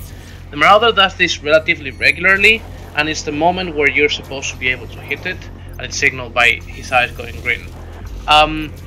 He does it more often, or basically only does it when you're relatively close but not standing right next to him. So you can see in the video what's the ideal distance. If you go too far, he will still do it sometimes, but he will mostly just chase after you and throw axes and stuff like that.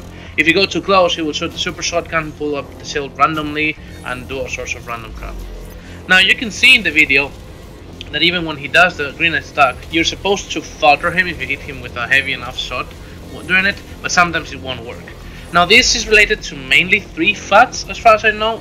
The main one is the terrain on which the Marauder is. So when he's on slopes or irregular terrain, it's more likely that he won't falter during a green ice attack. But also the other enemies attacking that might have projectiles near him also affect this. And finally, the kind of weapon that you're using seems to be a factor in this as well. That's why most people start on the Marauder with either the super shotgun or the ballista. The last mechanic that I want to mention, and perhaps the most important one, which relates very closely to green ice attacks as well, is falters.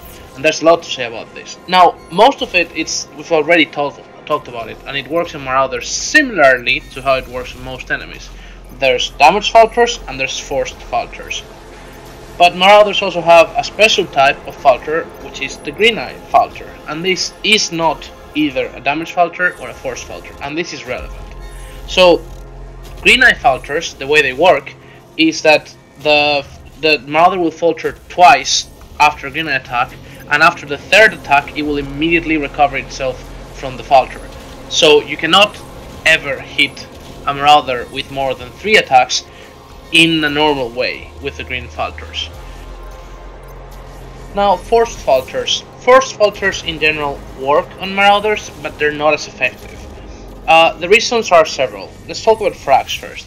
Frags will falter Marauders. However, Marauders' AI is coded to always dash away from frags unless they're in a falter state at that point. So you can combine frags with other falters to kind of deal more damage or chain falters, but it's hard to get right. We'll see some combos that use this. Hit Blast also works to extend a falter with a forced falter. However, unlike frags, Hit Blast also counts as a regular shot. So if you do it, for example, the 2nd regular shot in the hit, then the 3rd hit will still remove the Marauder from the falter. What that means is that if you want to use Hit Blast in a Marauder combo, you basically want to do it the 2nd last shot. It's the shot that you do to extend the falter to 1 more shot before it's fully recovered from the falter because of the 3rd regular shot. Now, do you remember earlier when I said that I didn't know if Blood Punch is a forced falter? Well, I actually do know now it is, because it works on Marauders to extend the combos. But this video is taking like 9 months to make, and I'm not going back and editing that part.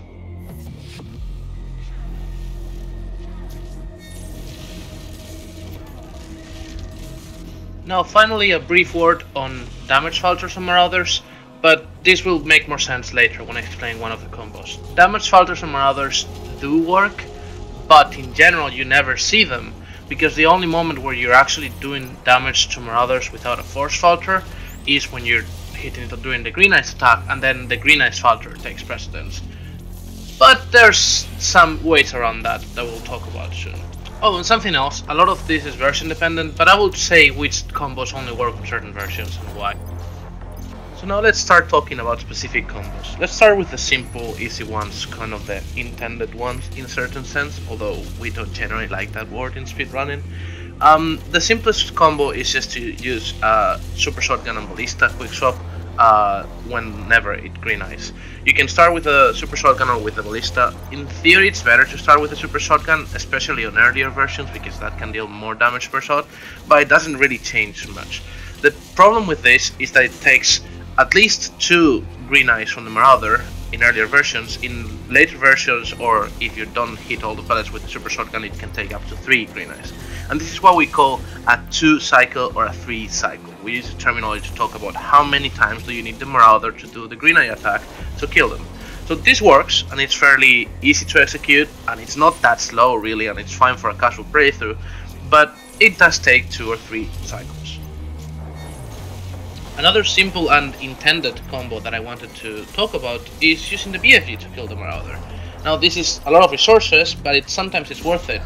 And a direct BFG shot will kill the Marauder, not with the tendrils though. The thing is, it's a bit tricky, only very slightly, because you cannot shoot the BFG directly when it does the green attack, as that will cause it to shield up against it. But you can first falter it on the green attack with an SSG or a ballista shot, and then shoot the BFG at it. and this works, and it's very reliable. And it's especially useful in casual playthroughs where you don't care so much for keeping the BFG ammo for other arenas, and when the terrain or the kind of enemies that the Marauder appears make it kind of hard to deal with. Perfect example of this, and my personal favorite, is the Mars Core Slayer Gate, which has the worst terrain ever from Marauder, and it also has Maker drones. So when I can't do any other easier combos, I just like to BFG it. Now those are the two kind of basic intended combos. The first one is a 2 or 3 cycle, the second one is a 1 cycle, but requires a BFG shot, which is kind of a very scarce resource. So let's talk about some other 1 cycles that do not require a BFG shot, that is, cycles which you can do with just one grenade attack on the other. The first 1 cycle that I'm going to talk about simply consists on exploiting every force filter that you can think of in the right order, and also getting really close for the super shotgun shots to deal the maximum damage. And it's funny because I actually never thought of this combo until I was developing this video, but then I realized, this can actually work. It's a bit slower than other 1 cycles, and it requires charging Heat Blast beforehand, which is kind of annoying, but it's still pretty nice to watch, so let's go into it. So the idea is, you first want to get 2 shots on the Green Eye Falter, but not the 3rd regular shot, because that would reset the Marauder out of the Falter and make it to move. So you get 2 shots, and then at the same time 2 frag grenades, so that it will hit the Marauder in quick succession after those first 2 shots, extending the Falter with force filters. Then you want to hit it with a Blood Punch, which will deal some more damage and also extend the Falter a bit longer. Then finally with a Heat Blast, which will be the 3rd hit in the succession, but it's also a Force Falter, which will give you a short window to get a final Super Shotgun shot that will hopefully stagger it if you hit the Super Shotgun shots close enough.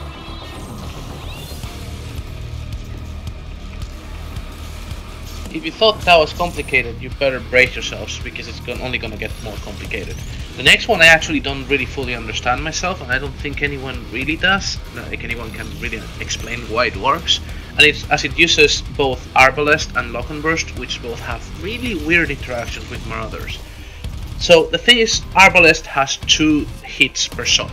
The first initial direct hit and then the explosion shortly after. And Lock and Burst has 3 hits in quick succession. And I think both of these kind of make the way that the Marauder reacts to falters and resets its falters be weird. My theory is that what happens is that the Marauder recovers from the falter in the middle of the combo, but the next hit hits it so quickly that it doesn't have time to shield up or to dash away, which is what it's trying to do, and that's why this combo works. I'm not entirely sure though. What I can explain to you though is how to execute it, because that's easier to understand. You first want to hit the Marauder with an Arbalest shot as it green eyes, and you want to throw 2 frag grenades as soon as possible together with the Arbalest. So basically you want to throw the first frag with the Arbalest shot at the same time, and the second frag grenade as soon as possible. Meanwhile, you want to swap to Lock and Burst and begin locking onto the Marauder, and you want to throw 2 Lock and Burst volleys, each of them exactly as the frag grenade falters the Marauder. So 1 for the first frag grenade and 1 for the second frag grenade. Now this combo is really quick and it looks really cool when it works. I really don't like this combo because it's kind of unreliable and finicky, and it depends on a lot of things. For one, the version of the game. I think it works in every version, but the details of it are different between versions, mostly to do with how quick the Marauder recovers and things like that. Second of all, the distance you have from the Marauder. You have to be at the exact right distance, or otherwise the Marauder will do weird things that will prevent the combo from working, like shielding up or dashing away too quickly. So yeah, it's cool, but it's just so kind of finicky. I don't like it. As honorable mentions, and without going into details, I'll just say that there are variations of this combo that utilize micro missiles or Blood Punch and quick swapping instead of Lock and Burst, but they're even more complicated and even more unreliable. Another funny thing that you can do to get a 1 cycle in earlier versions has to do with the fact that when you only hit the Marauder twice on a green eye attack and it recovers, it tries to turn around to shield, but the turning around has a time that it takes, and if you time your shots properly, you can actually use this to extend the green eye filter into 2 green eye filters in a certain sense, and then you can use frag grenades to extend it further. You can only do this once though, I'm not sure why. If you try to keep circling around the Marauder, it will stop working after the first time. Now, the last one cycle that I will talk about is actually the one that I find the coolest. By the way, this one cycle is based on what we call the feed ballista tech, which is something that Sylar came up with, and it's really cool, so do check out his channel. He has all sorts of different variations of this technique, but I'm going to talk about the most relevant ones. So, this has to do with damage filters. As I mentioned earlier, Marauders can be filtered by damage, but this is very hard to see because usually the only way that you deal damage to a Marauder is during a green eye attack in which the green eye filter takes precedence. But there are exceptions to this. So the exceptions would be weapons that allow you to deal damage to a Marauder even if it's not doing a green eye attack. Now of course you have frag grenades, but we already discussed that, and it's a force filter which also takes precedence over the damage filter, so let's forget about those. Other than that, there are several exceptions, but the most notable ones are sticky bombs with the area of attack and ballista AoE. Now let's be clear about this. If you shoot a sticky bomb or a ballista shot directly at a Marauder who's not doing a green eye attack, it will shield from it and it will not deal damage to it. So it's not that you need to shoot it at them, it's that you need to shoot it near them so that the area effect will hit them. Now, sticky bombs actually, I haven't mentioned this before, but it's important to mention this now. If you do hit a Marauder directly with a sticky bomb in the head as a headshot, which you can tell because it gets a blue flash by the way, then that headshot will deal 900 damage, which is more than a ballista shot and more than most super shotgun shots depending on the version and on the distance. So sticky bombs directly to the head are actually a good technique. But that's not what we're talking about here, at least for now. What we're talking about is shooting sticky bombs to the feet of the Marauder, so that it won't hit them directly, so that they won't shield up, but the area of effect will hit them, and it will damage them. And you can actually kill the Marauder entirely this way, just shooting sticky bombs to their feet. It will just take quite a while. So, the point here is though, that sticky bombs, the area of effect of sticky bombs, does not have the ability to falter Marauders. It does not have the ability to trigger a damage falter by themselves. However, another instance of an area of effect attack that hits Marauders is the AoE on ballista shots. Ballista shots have an area of effect with a very small damage percentage when they hit something. So for example, if you have 2 zombies together and you shoot at one of them with a ballista, then the other can get some area of effect damage. Just a little bit. It's usually not very relevant and it's something that most people don't know, but it's there. And what happens is that this area of effect damage does have the ability to trigger a damage filter, but it only does this when the Marauder has already received enough damage beforehand to be prepared to trigger a damage filter. So this is how the feed ballista works then.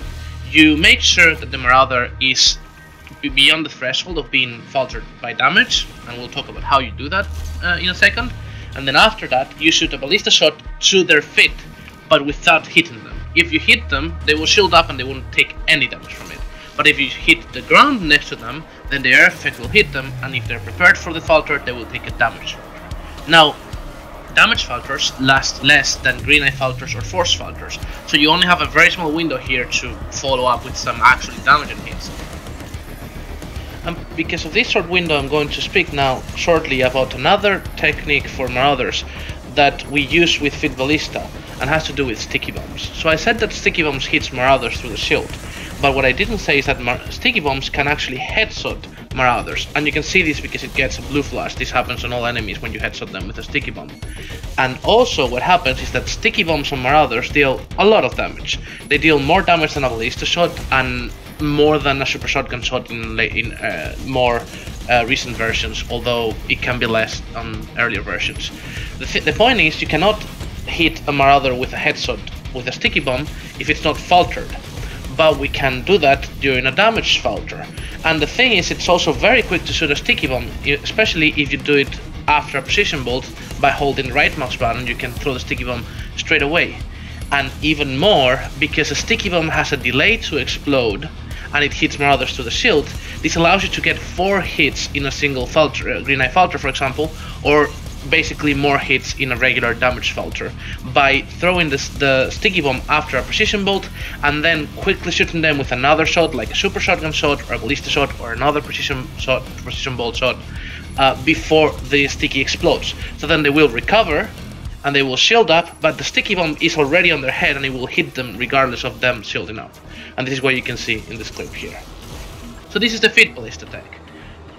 The last thing that I need to mention about this, that I haven't yet, is how do you get to the damage threshold before doing the ballista feed? Well, in the one cycle version I'm talking about here, you can get that just by hitting it during a previous green eye attack. When the Marauder keeps getting faltered by the green eye falters, it won't trigger a damage falter, but the damage that you get will kind of accumulate so that the next time it receives damage and it's not in a green eye state, it will get a damage falter.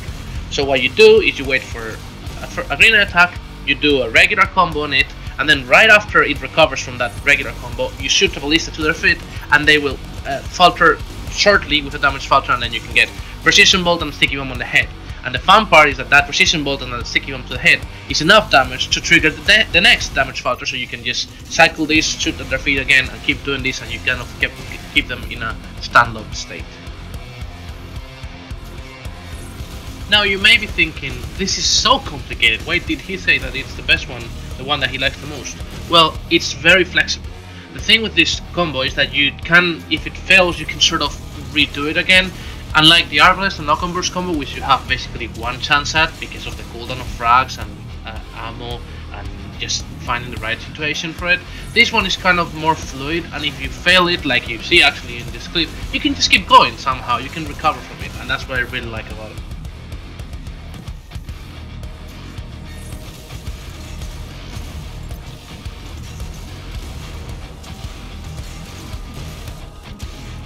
So that's it for one cycles, and that may make you think, oh, that's it for Marauders then, but it's not. A one cycle means that you have to get the Marauder to do a green attack once, but what about if you don't need it to do a green attack at all? That's what we call zero cycles, and these are mythical. My personal favorite zero cycle is what I call the trip, which simply consists on shooting the Marauder in the middle of a jump over some place where there's no terrain. So the Marauder will shield up from the shot and it will not damage it, but that will interrupt its jump and it will just fall to its death. It's really cool.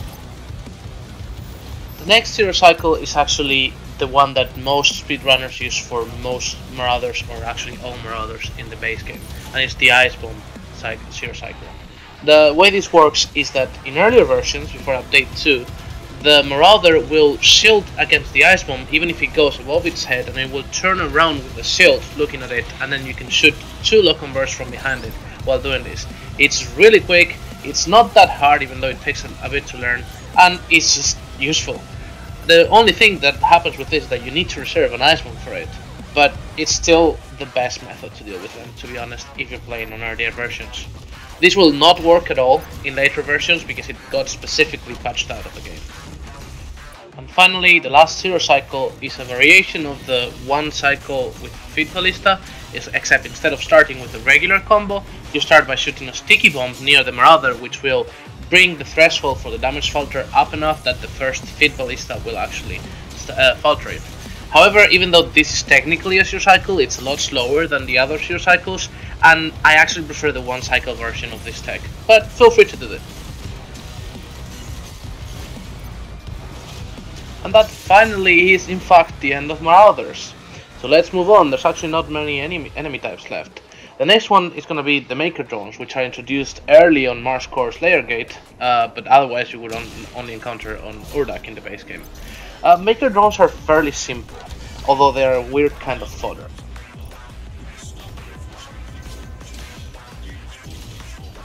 The main thing with Maker Drones is that they are designed to reward headshots. So they take half damage to almost everything in the body, and they have increased health compared to other fodder types, but they take a lot of damage from things on the head. Furthermore, when you kill them out from a headshot, they drop a lot of ammo and a lot of health. So generally you want to be getting headshots. And there's 2 fundamental ways to get easy and quick headshots on Maker Drones. Precision Bolt, of course, and the regular Ballista shot. Another relatively easy and quick way to kill Maker Drones is with a single super shotgun shot to the body, but you gotta get really up close and personal for that to kill them, and you generally don't want to get close to them because they have a knockback attack, so it's not so good. Of course, unlike all other types of fodder, you cannot chainsaw a Maker Drone with a single pip, and you need 3 instead to chainsaw them, so just don't do it, it's not worth it. A way in which Maker Drones do behave like the rest of the fodder though is when it comes to Destroyer Blade. And it gets even better, because when you kill Maker Drones with a fully charged Destroyer Blade, it has an interaction similar to what we discussed about Revenants and the rocket launchers, and it counts as a headshot and they drop ammo and health, so it's great to kill them in groups.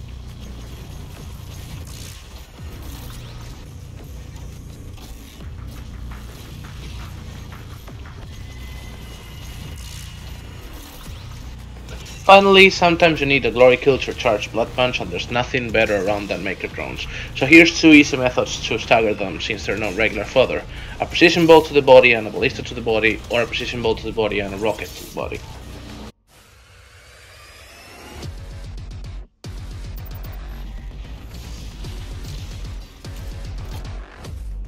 It's time to talk about some bosses. Let's talk about the Gladiator. When talking about the Gladiator though, I sort of have to split it into 4 parts.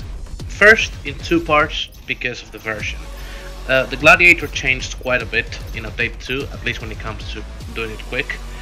So I'm going to talk first about how you would kill it in older versions, which is the ones that we use in speedrunning, and then I'll talk about how that changes in more modern versions, although it's not really that much from a casual playthrough point of view.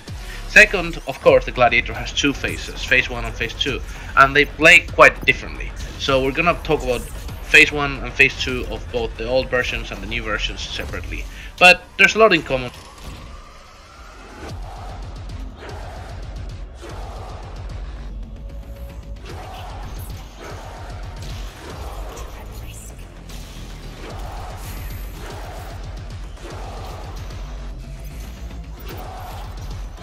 The first thing of note for phase 1 of the Gladiator is that at certain moments he takes a while to turn around and you can go behind his shield and hit him from behind. This is extremely important and it makes the phase a lot quicker and a lot safer. In old versions, the first of these moments is exactly as you enter the arena, as you can see in this clip.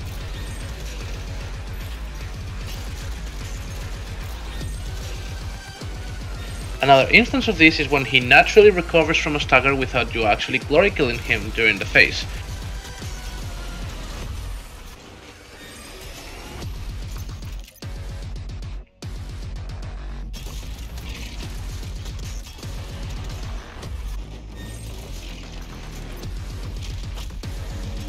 As you can see in these clips, if you actually glory kill him in this stagger period, it recovers a lot quickly, and the glory kill itself deals very little damage compared to what you can do during his recovery. What this means, and as contradictory it is to the design of the enemy, is that you generally don't want to glory kill him.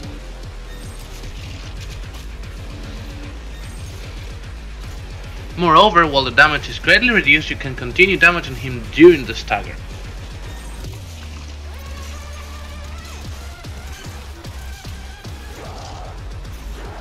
Now let's talk weapons. Precision Bolt and Super Shotgun Quick Swap is quite good, and Precision Bolt and Ballista Quick Swap is quite good as well, but the star of the show by far is Lock and Burst. But what about the BFG? The Gladiator behaves sort of like a Super Heavy when it comes to the BFG. This means that the tendrils do nothing to it, and instead you want to get either a direct hit or hit it with a very large area of effect. And the area of effect is really large and it deals most of the damage. So this means that there's basically 2 things that you might want to do with the BFE on the Gladiator on phase 1. Either hit it directly during a green eye attack, or shoot it behind it on the wall and hit it with the AoE. The second one might seem worse, but it's actually really good when it spawns enemies because you'll clear out the arena and at the same time you'll hit him without him having to be staggered for it. The general idea of this is actually the same throughout the entire fight in both versions, so I'm not going to talk anymore about the BFE, I said everything I had to say about it.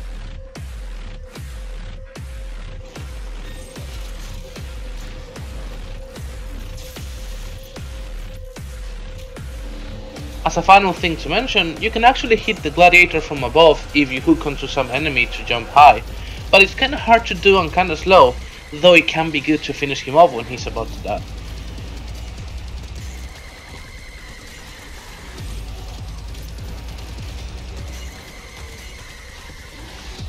You can bring all of this together to create what we call a quick kill for Gladiator Phase 1.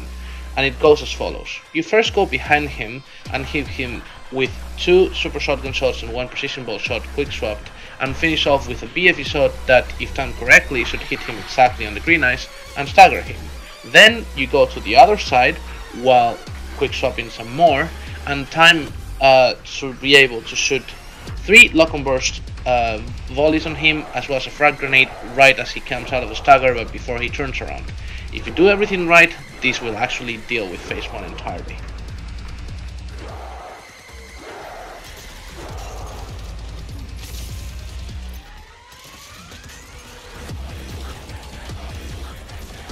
Now the timing on this one can be quite hard to get right, so as an alternative that's far more reliable, even if slightly slower, you can save the BFG shot for the end after the lock and burst and after he has recovered from the stagger, and instead stagger him with a regular precision build. Oh, I completely forgot to mention, the game automatically replenishes all of your ammo, including BFG, at the end of Phase 1 and at the end of Phase 2. This is important. Now let's move to Phase 2. In Phase 2, the Gladiator is far more dangerous and the AI is far less predictable. There are some similarities and some differences. The similarities are mostly the damage from weapons and the way that the BFG works and you want to use it. The differences are that you generally don't want to even stagger the Gladiator during the Phase 2 and instead just use the periods where he's trying to hit you to actually deal damage to him.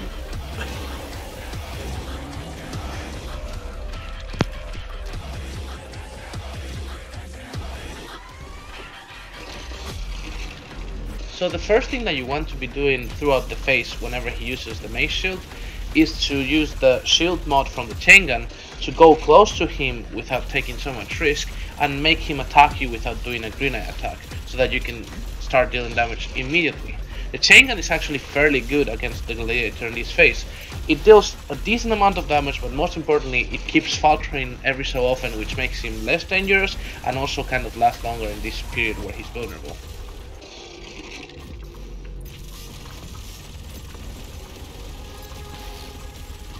But Lock on Burst remains the best source of damage for Gladiator during this phase, so as soon as your shield runs out you want to switch to the rocket launcher and just unleash on him. And you can actually do that now because he has prolonged periods of time where he's vulnerable.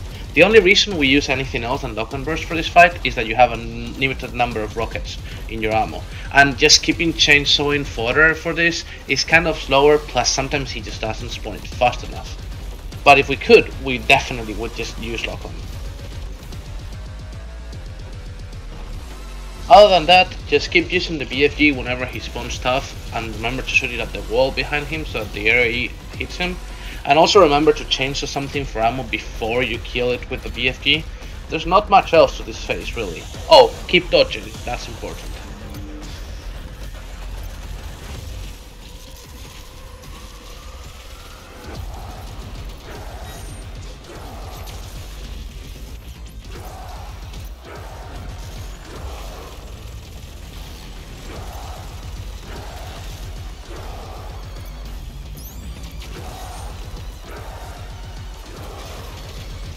So now let's see how this changes in more recent versions. There's primarily 3 major changes to the Gladiator that came in Update 2. The first one is that when you first enter the Gladiator arena, he will turn around very quickly and you cannot really get behind him and shoot him before he does the green attack. This only happens the first time you go into the arena. If you load a checkpoint during the first phase, you can still do the going behind him. Moreover, if you do hit him during this green attack, the stagger will last very short and he will turn around immediately afterwards. The second related change is that anytime you stagger the Gladiator, not just the first one, after he recovers from the stagger, he will take less time to turn around and put the shield in front of him again. Though it still lasts a bit and you can get quite a bit of damage in it, it's just less than it used to be.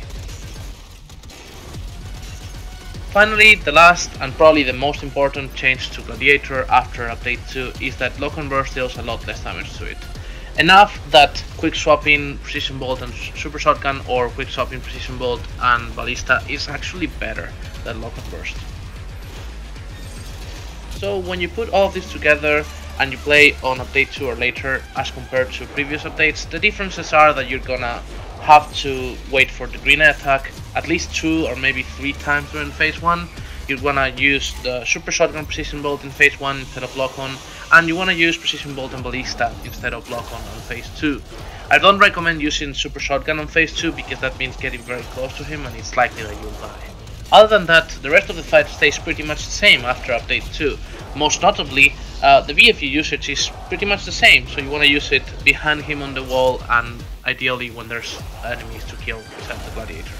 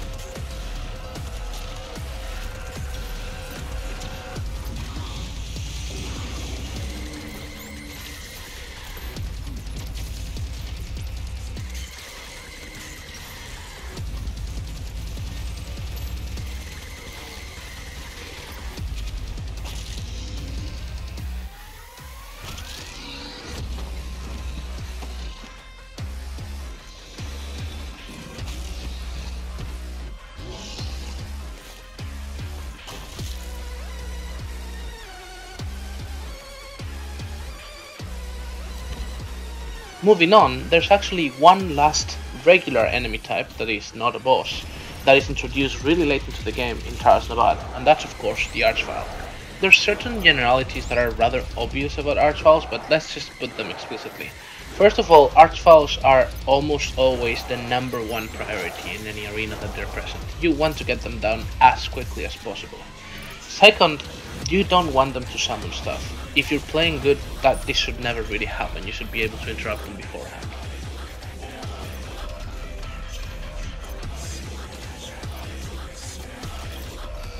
One thing that's worth trying to understand properly about Archviles is the shield that they summon when they're trying to summon more enemies. This shield will block either a certain amount of damage or basically one strong hit from hitting them. And you want to hit them again after this with something that will falter them, for example a super shotgun or a ballista shot, which will interrupt the summon. But hitting the shield itself will not interrupt the summoning, so you normally have to hit them twice to interrupt the summoning. Since Archviles are normally the #1 priority, that means that you're going to be using some really big guns to kill them a lot of the time, and there's really no bigger gun than the Crucible. For real though, it's actually not unusual to use a BFG shot to kill an Archvile, although you normally do this when you also want to kill some fodder or heavies that are with it, but a direct shot with the BFG will always kill an Archvile. Or will it? Damage wise, a direct BFG shot is exactly the right amount of damage to kill an Archvile, but the shield can be a bit of a problem with it. If you hit an Archvile from too close when he has the shield up, it can block part of the damage of the BFG and avoid killing it. So a good idea is to shoot them actually from far, but still aiming towards them, so that the tendrils of the BFG will get rid of the shield by stunning it before the main ball hits it and kills it. You can also just shoot them while they spawn before they have chance to start casting the shield. It's surprising how often we actually kill Archviles with the Crucible or a BFG shot, but not always. And when it comes to regular weapons, Archviles actually do not take reduced damage from lock-on like Tyrants and Barons did, so this seems like a good option. Except lock-on bugs out with Archviles and it keeps not locking onto them relatively often, even though not always. This seems to vary between patches, and it seems to have to do somehow with either the shield or the teleport that the Archvile uses, but the point is, a regular lock-on like that is unreliable against Archviles, so I don't recommend it.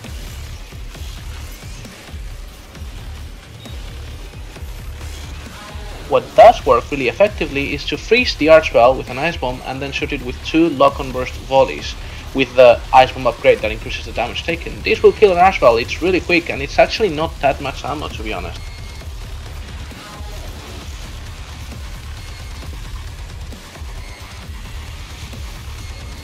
Other than that, the methods that we discussed for barons and tyrants are pretty effective for archviles as well, including a destroyer blade opener with or without an ice bomb, and the quick swapping, the rocket launcher on the precision bolt, or the super shotgun on the precision bolt.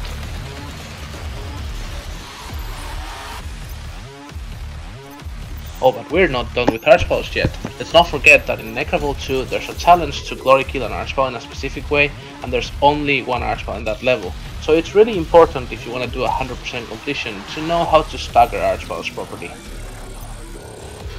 Staggering an archvile is a complicated endeavor for many reasons.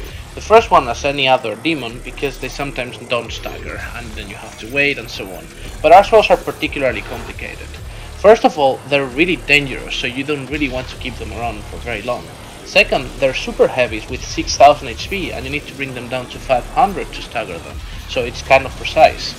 Third, the lock-on issue that I mentioned earlier makes some of the staggering techniques a bit unreliable or dangerous. And fourth, even when you do manage to lock on to an archvile, sometimes you shoot and then they teleport around and the rockets hit walls and then your damage goes messed up and then you no longer know how to stagger it and you panic and you die. I'll give you 3 different methods to stagger an archvile, but my favorite is the last one by far. The first one is really simple on paper, but quite problematic in practice in my experience. Like, it can go wrong many ways. But it's really easy to remember. You just throw 2 lock-on burst volleys on a non-freezed archvile and then a precision bolt in the end.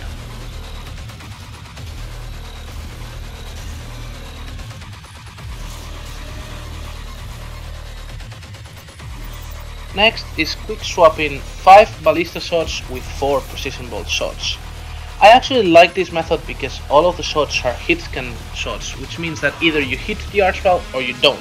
And if you don't, you just have to shoot again. Unlike the lock and burst, which can hit partly or hit with the AoE or other methods that have similar issues. The problem with it, however, is that it's kinda slow and it takes a lot of ballista ammo, which you normally don't want to use for this. This seems like a good moment to mention a small detail that can be quite relevant when trying to do archvile staggers on Necravol 2. There is an explosive barrel that appears right next to the one of the 4 spawn points in which the archvile can appear. And it's very common to make that barrel explode by mistake and hit the archvile with it, and then fuck up your stagger setup. To be precise, an explosive barrel deals around 400 damage, which is more or less about what a precision bolt does, and more or less about half of what a ballista shot does. So as you can see in this clip, I hit it with the barrel and then the ballista and precision bolt setup kills it directly instead of staggering it. And what I should have done instead is to replace one of the ballista shots with a precision bolt shot so that to compensate for the damage of the barrel. And now it's time that I describe my very much preferred setup for staggering archviles. Now this setup is more complicated and it requires more resources, and it's actually a bit slower than at least the first one I mentioned. So why do I like it instead of the others? Because it's way more reliable. The thing that this setup has is that basically nothing can go wrong with it. It uses both an ice bomb to prevent the archvile from running around and a hit blast right before the last shot to reset the animation of the archvile with a filter so that it cannot have a no stagger. Because no staggers are bad in general, but with archviles they're really bad, because then you have to wait for 10 seconds without hitting the archvile, and it's still an archvile that can kill you very easily or some stuff. So you really want to avoid that at all costs, and that's what this setup does. I've never had this setup fail to me.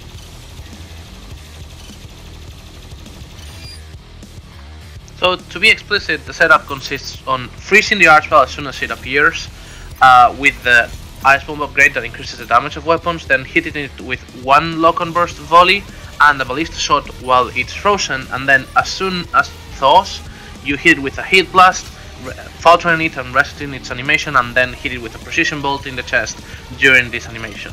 And I've always had this work. I've never had any problem with it. Though I should mention that if it spawns near the barrel, like I expressed earlier, then you should replace the ballista shot with a precision bolt shot, because the ice bomb will make the barrel explode. But that's fine.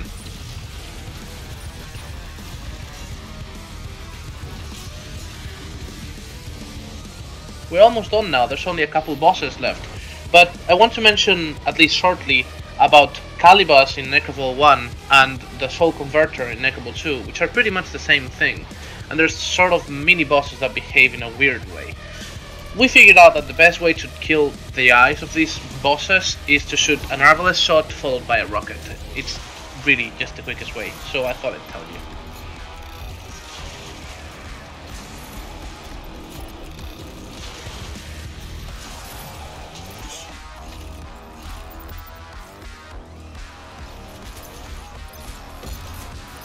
It's time to talk about the can maker. The can maker is actually pretty simple once you learn to deal with her.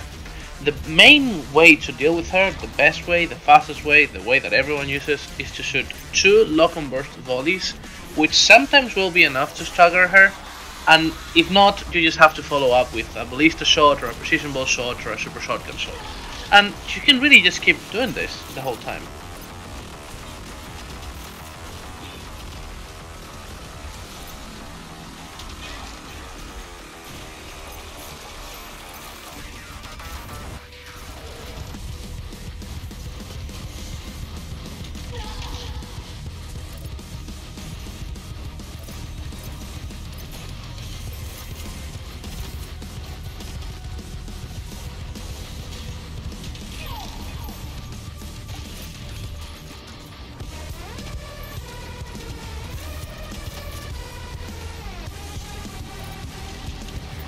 There are really just 2 tiny details that I will add to this.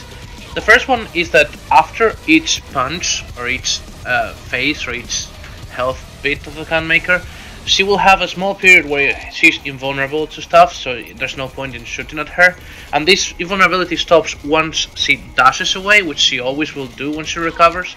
So what most people do is they take this time to turn around, look for a maker drone, and get a headshot to replenish ammo, health, and so on and so forth.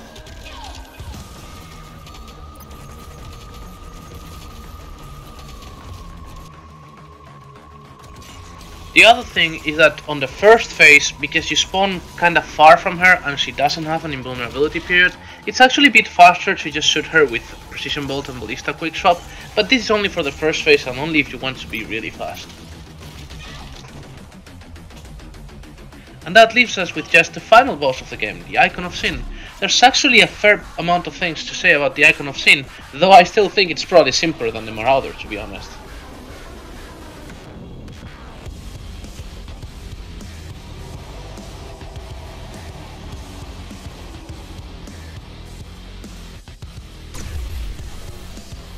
Let's start by describing the general settings of the fight. The Icon of Sin fight is really a long damage race, where you want to destroy the same 8 body parts in each of the 2 phases by dealing as much damage as you can to them as quickly as possible. Let's establish some generalities. First of all body parts take the same amount of damage from all weapons in both phases.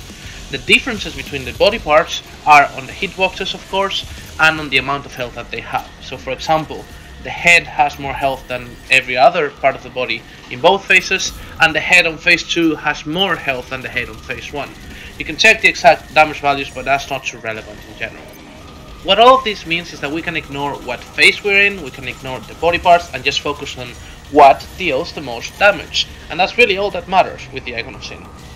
Although there are certain elements about the fight that will affect what deals the most damage. For example, how far is the Icon of Sin, how hard is to hit it with certain weapons. But we'll talk about that.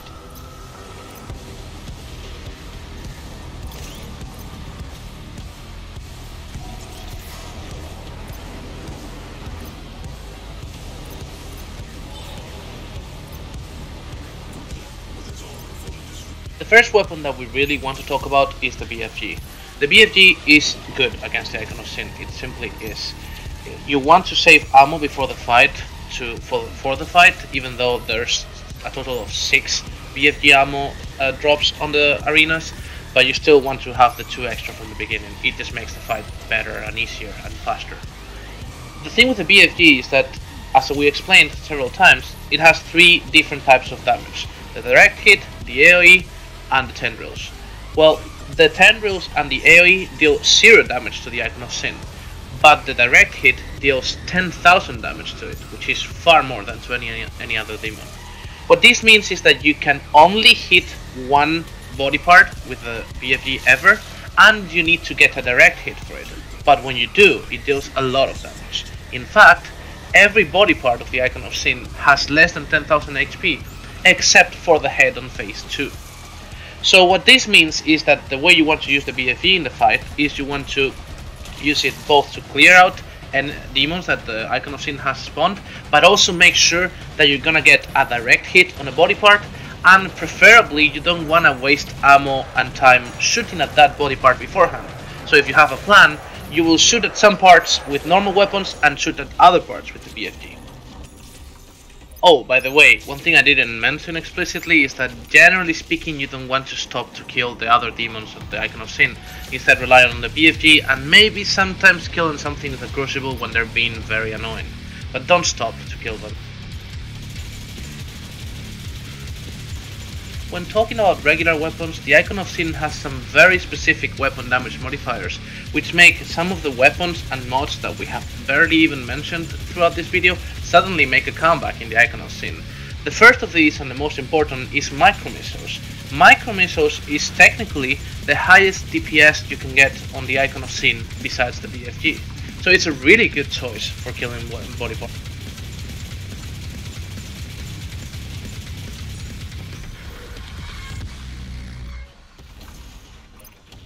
Next is the Auto Shotgun. The Auto Shotgun actually dishes some very decent damage to the Icon of Sin, higher than the Super Shotgun, which is its main competitor for shotgun ammo.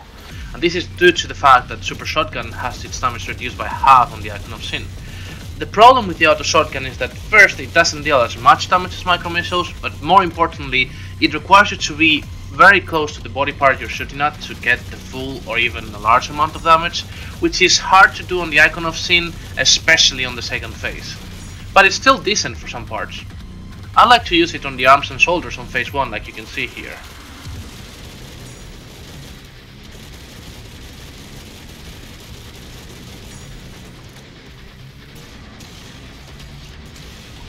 Other than that, quick swap rotations aren't nearly as effective on the Icon of Sin as they are on other demons, but they can still be decent to finish off body parts or when you simply can't find anything to chainsaw or have no fuel.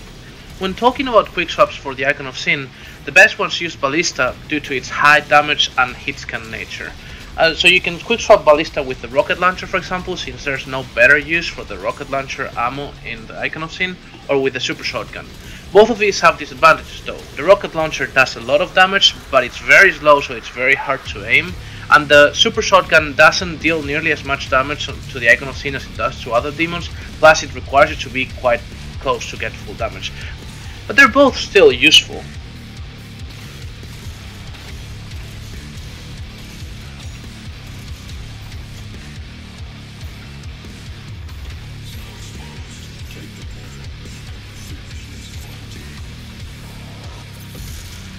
As a final treat, I'll offer you one unusual but very strong way to deal with some of the body parts of the Icon of Sin. You can actually hit them with the Crucible, but this is really hard because it requires you to be literally on top of the hitbox of the body parts, which means you can only do it most of the time on the arms when he's slamming, and you need to know the animation and time it perfectly and also tank the damage that it deals. I think you can do it on some of the other body parts, but it's extremely hard and unreliable.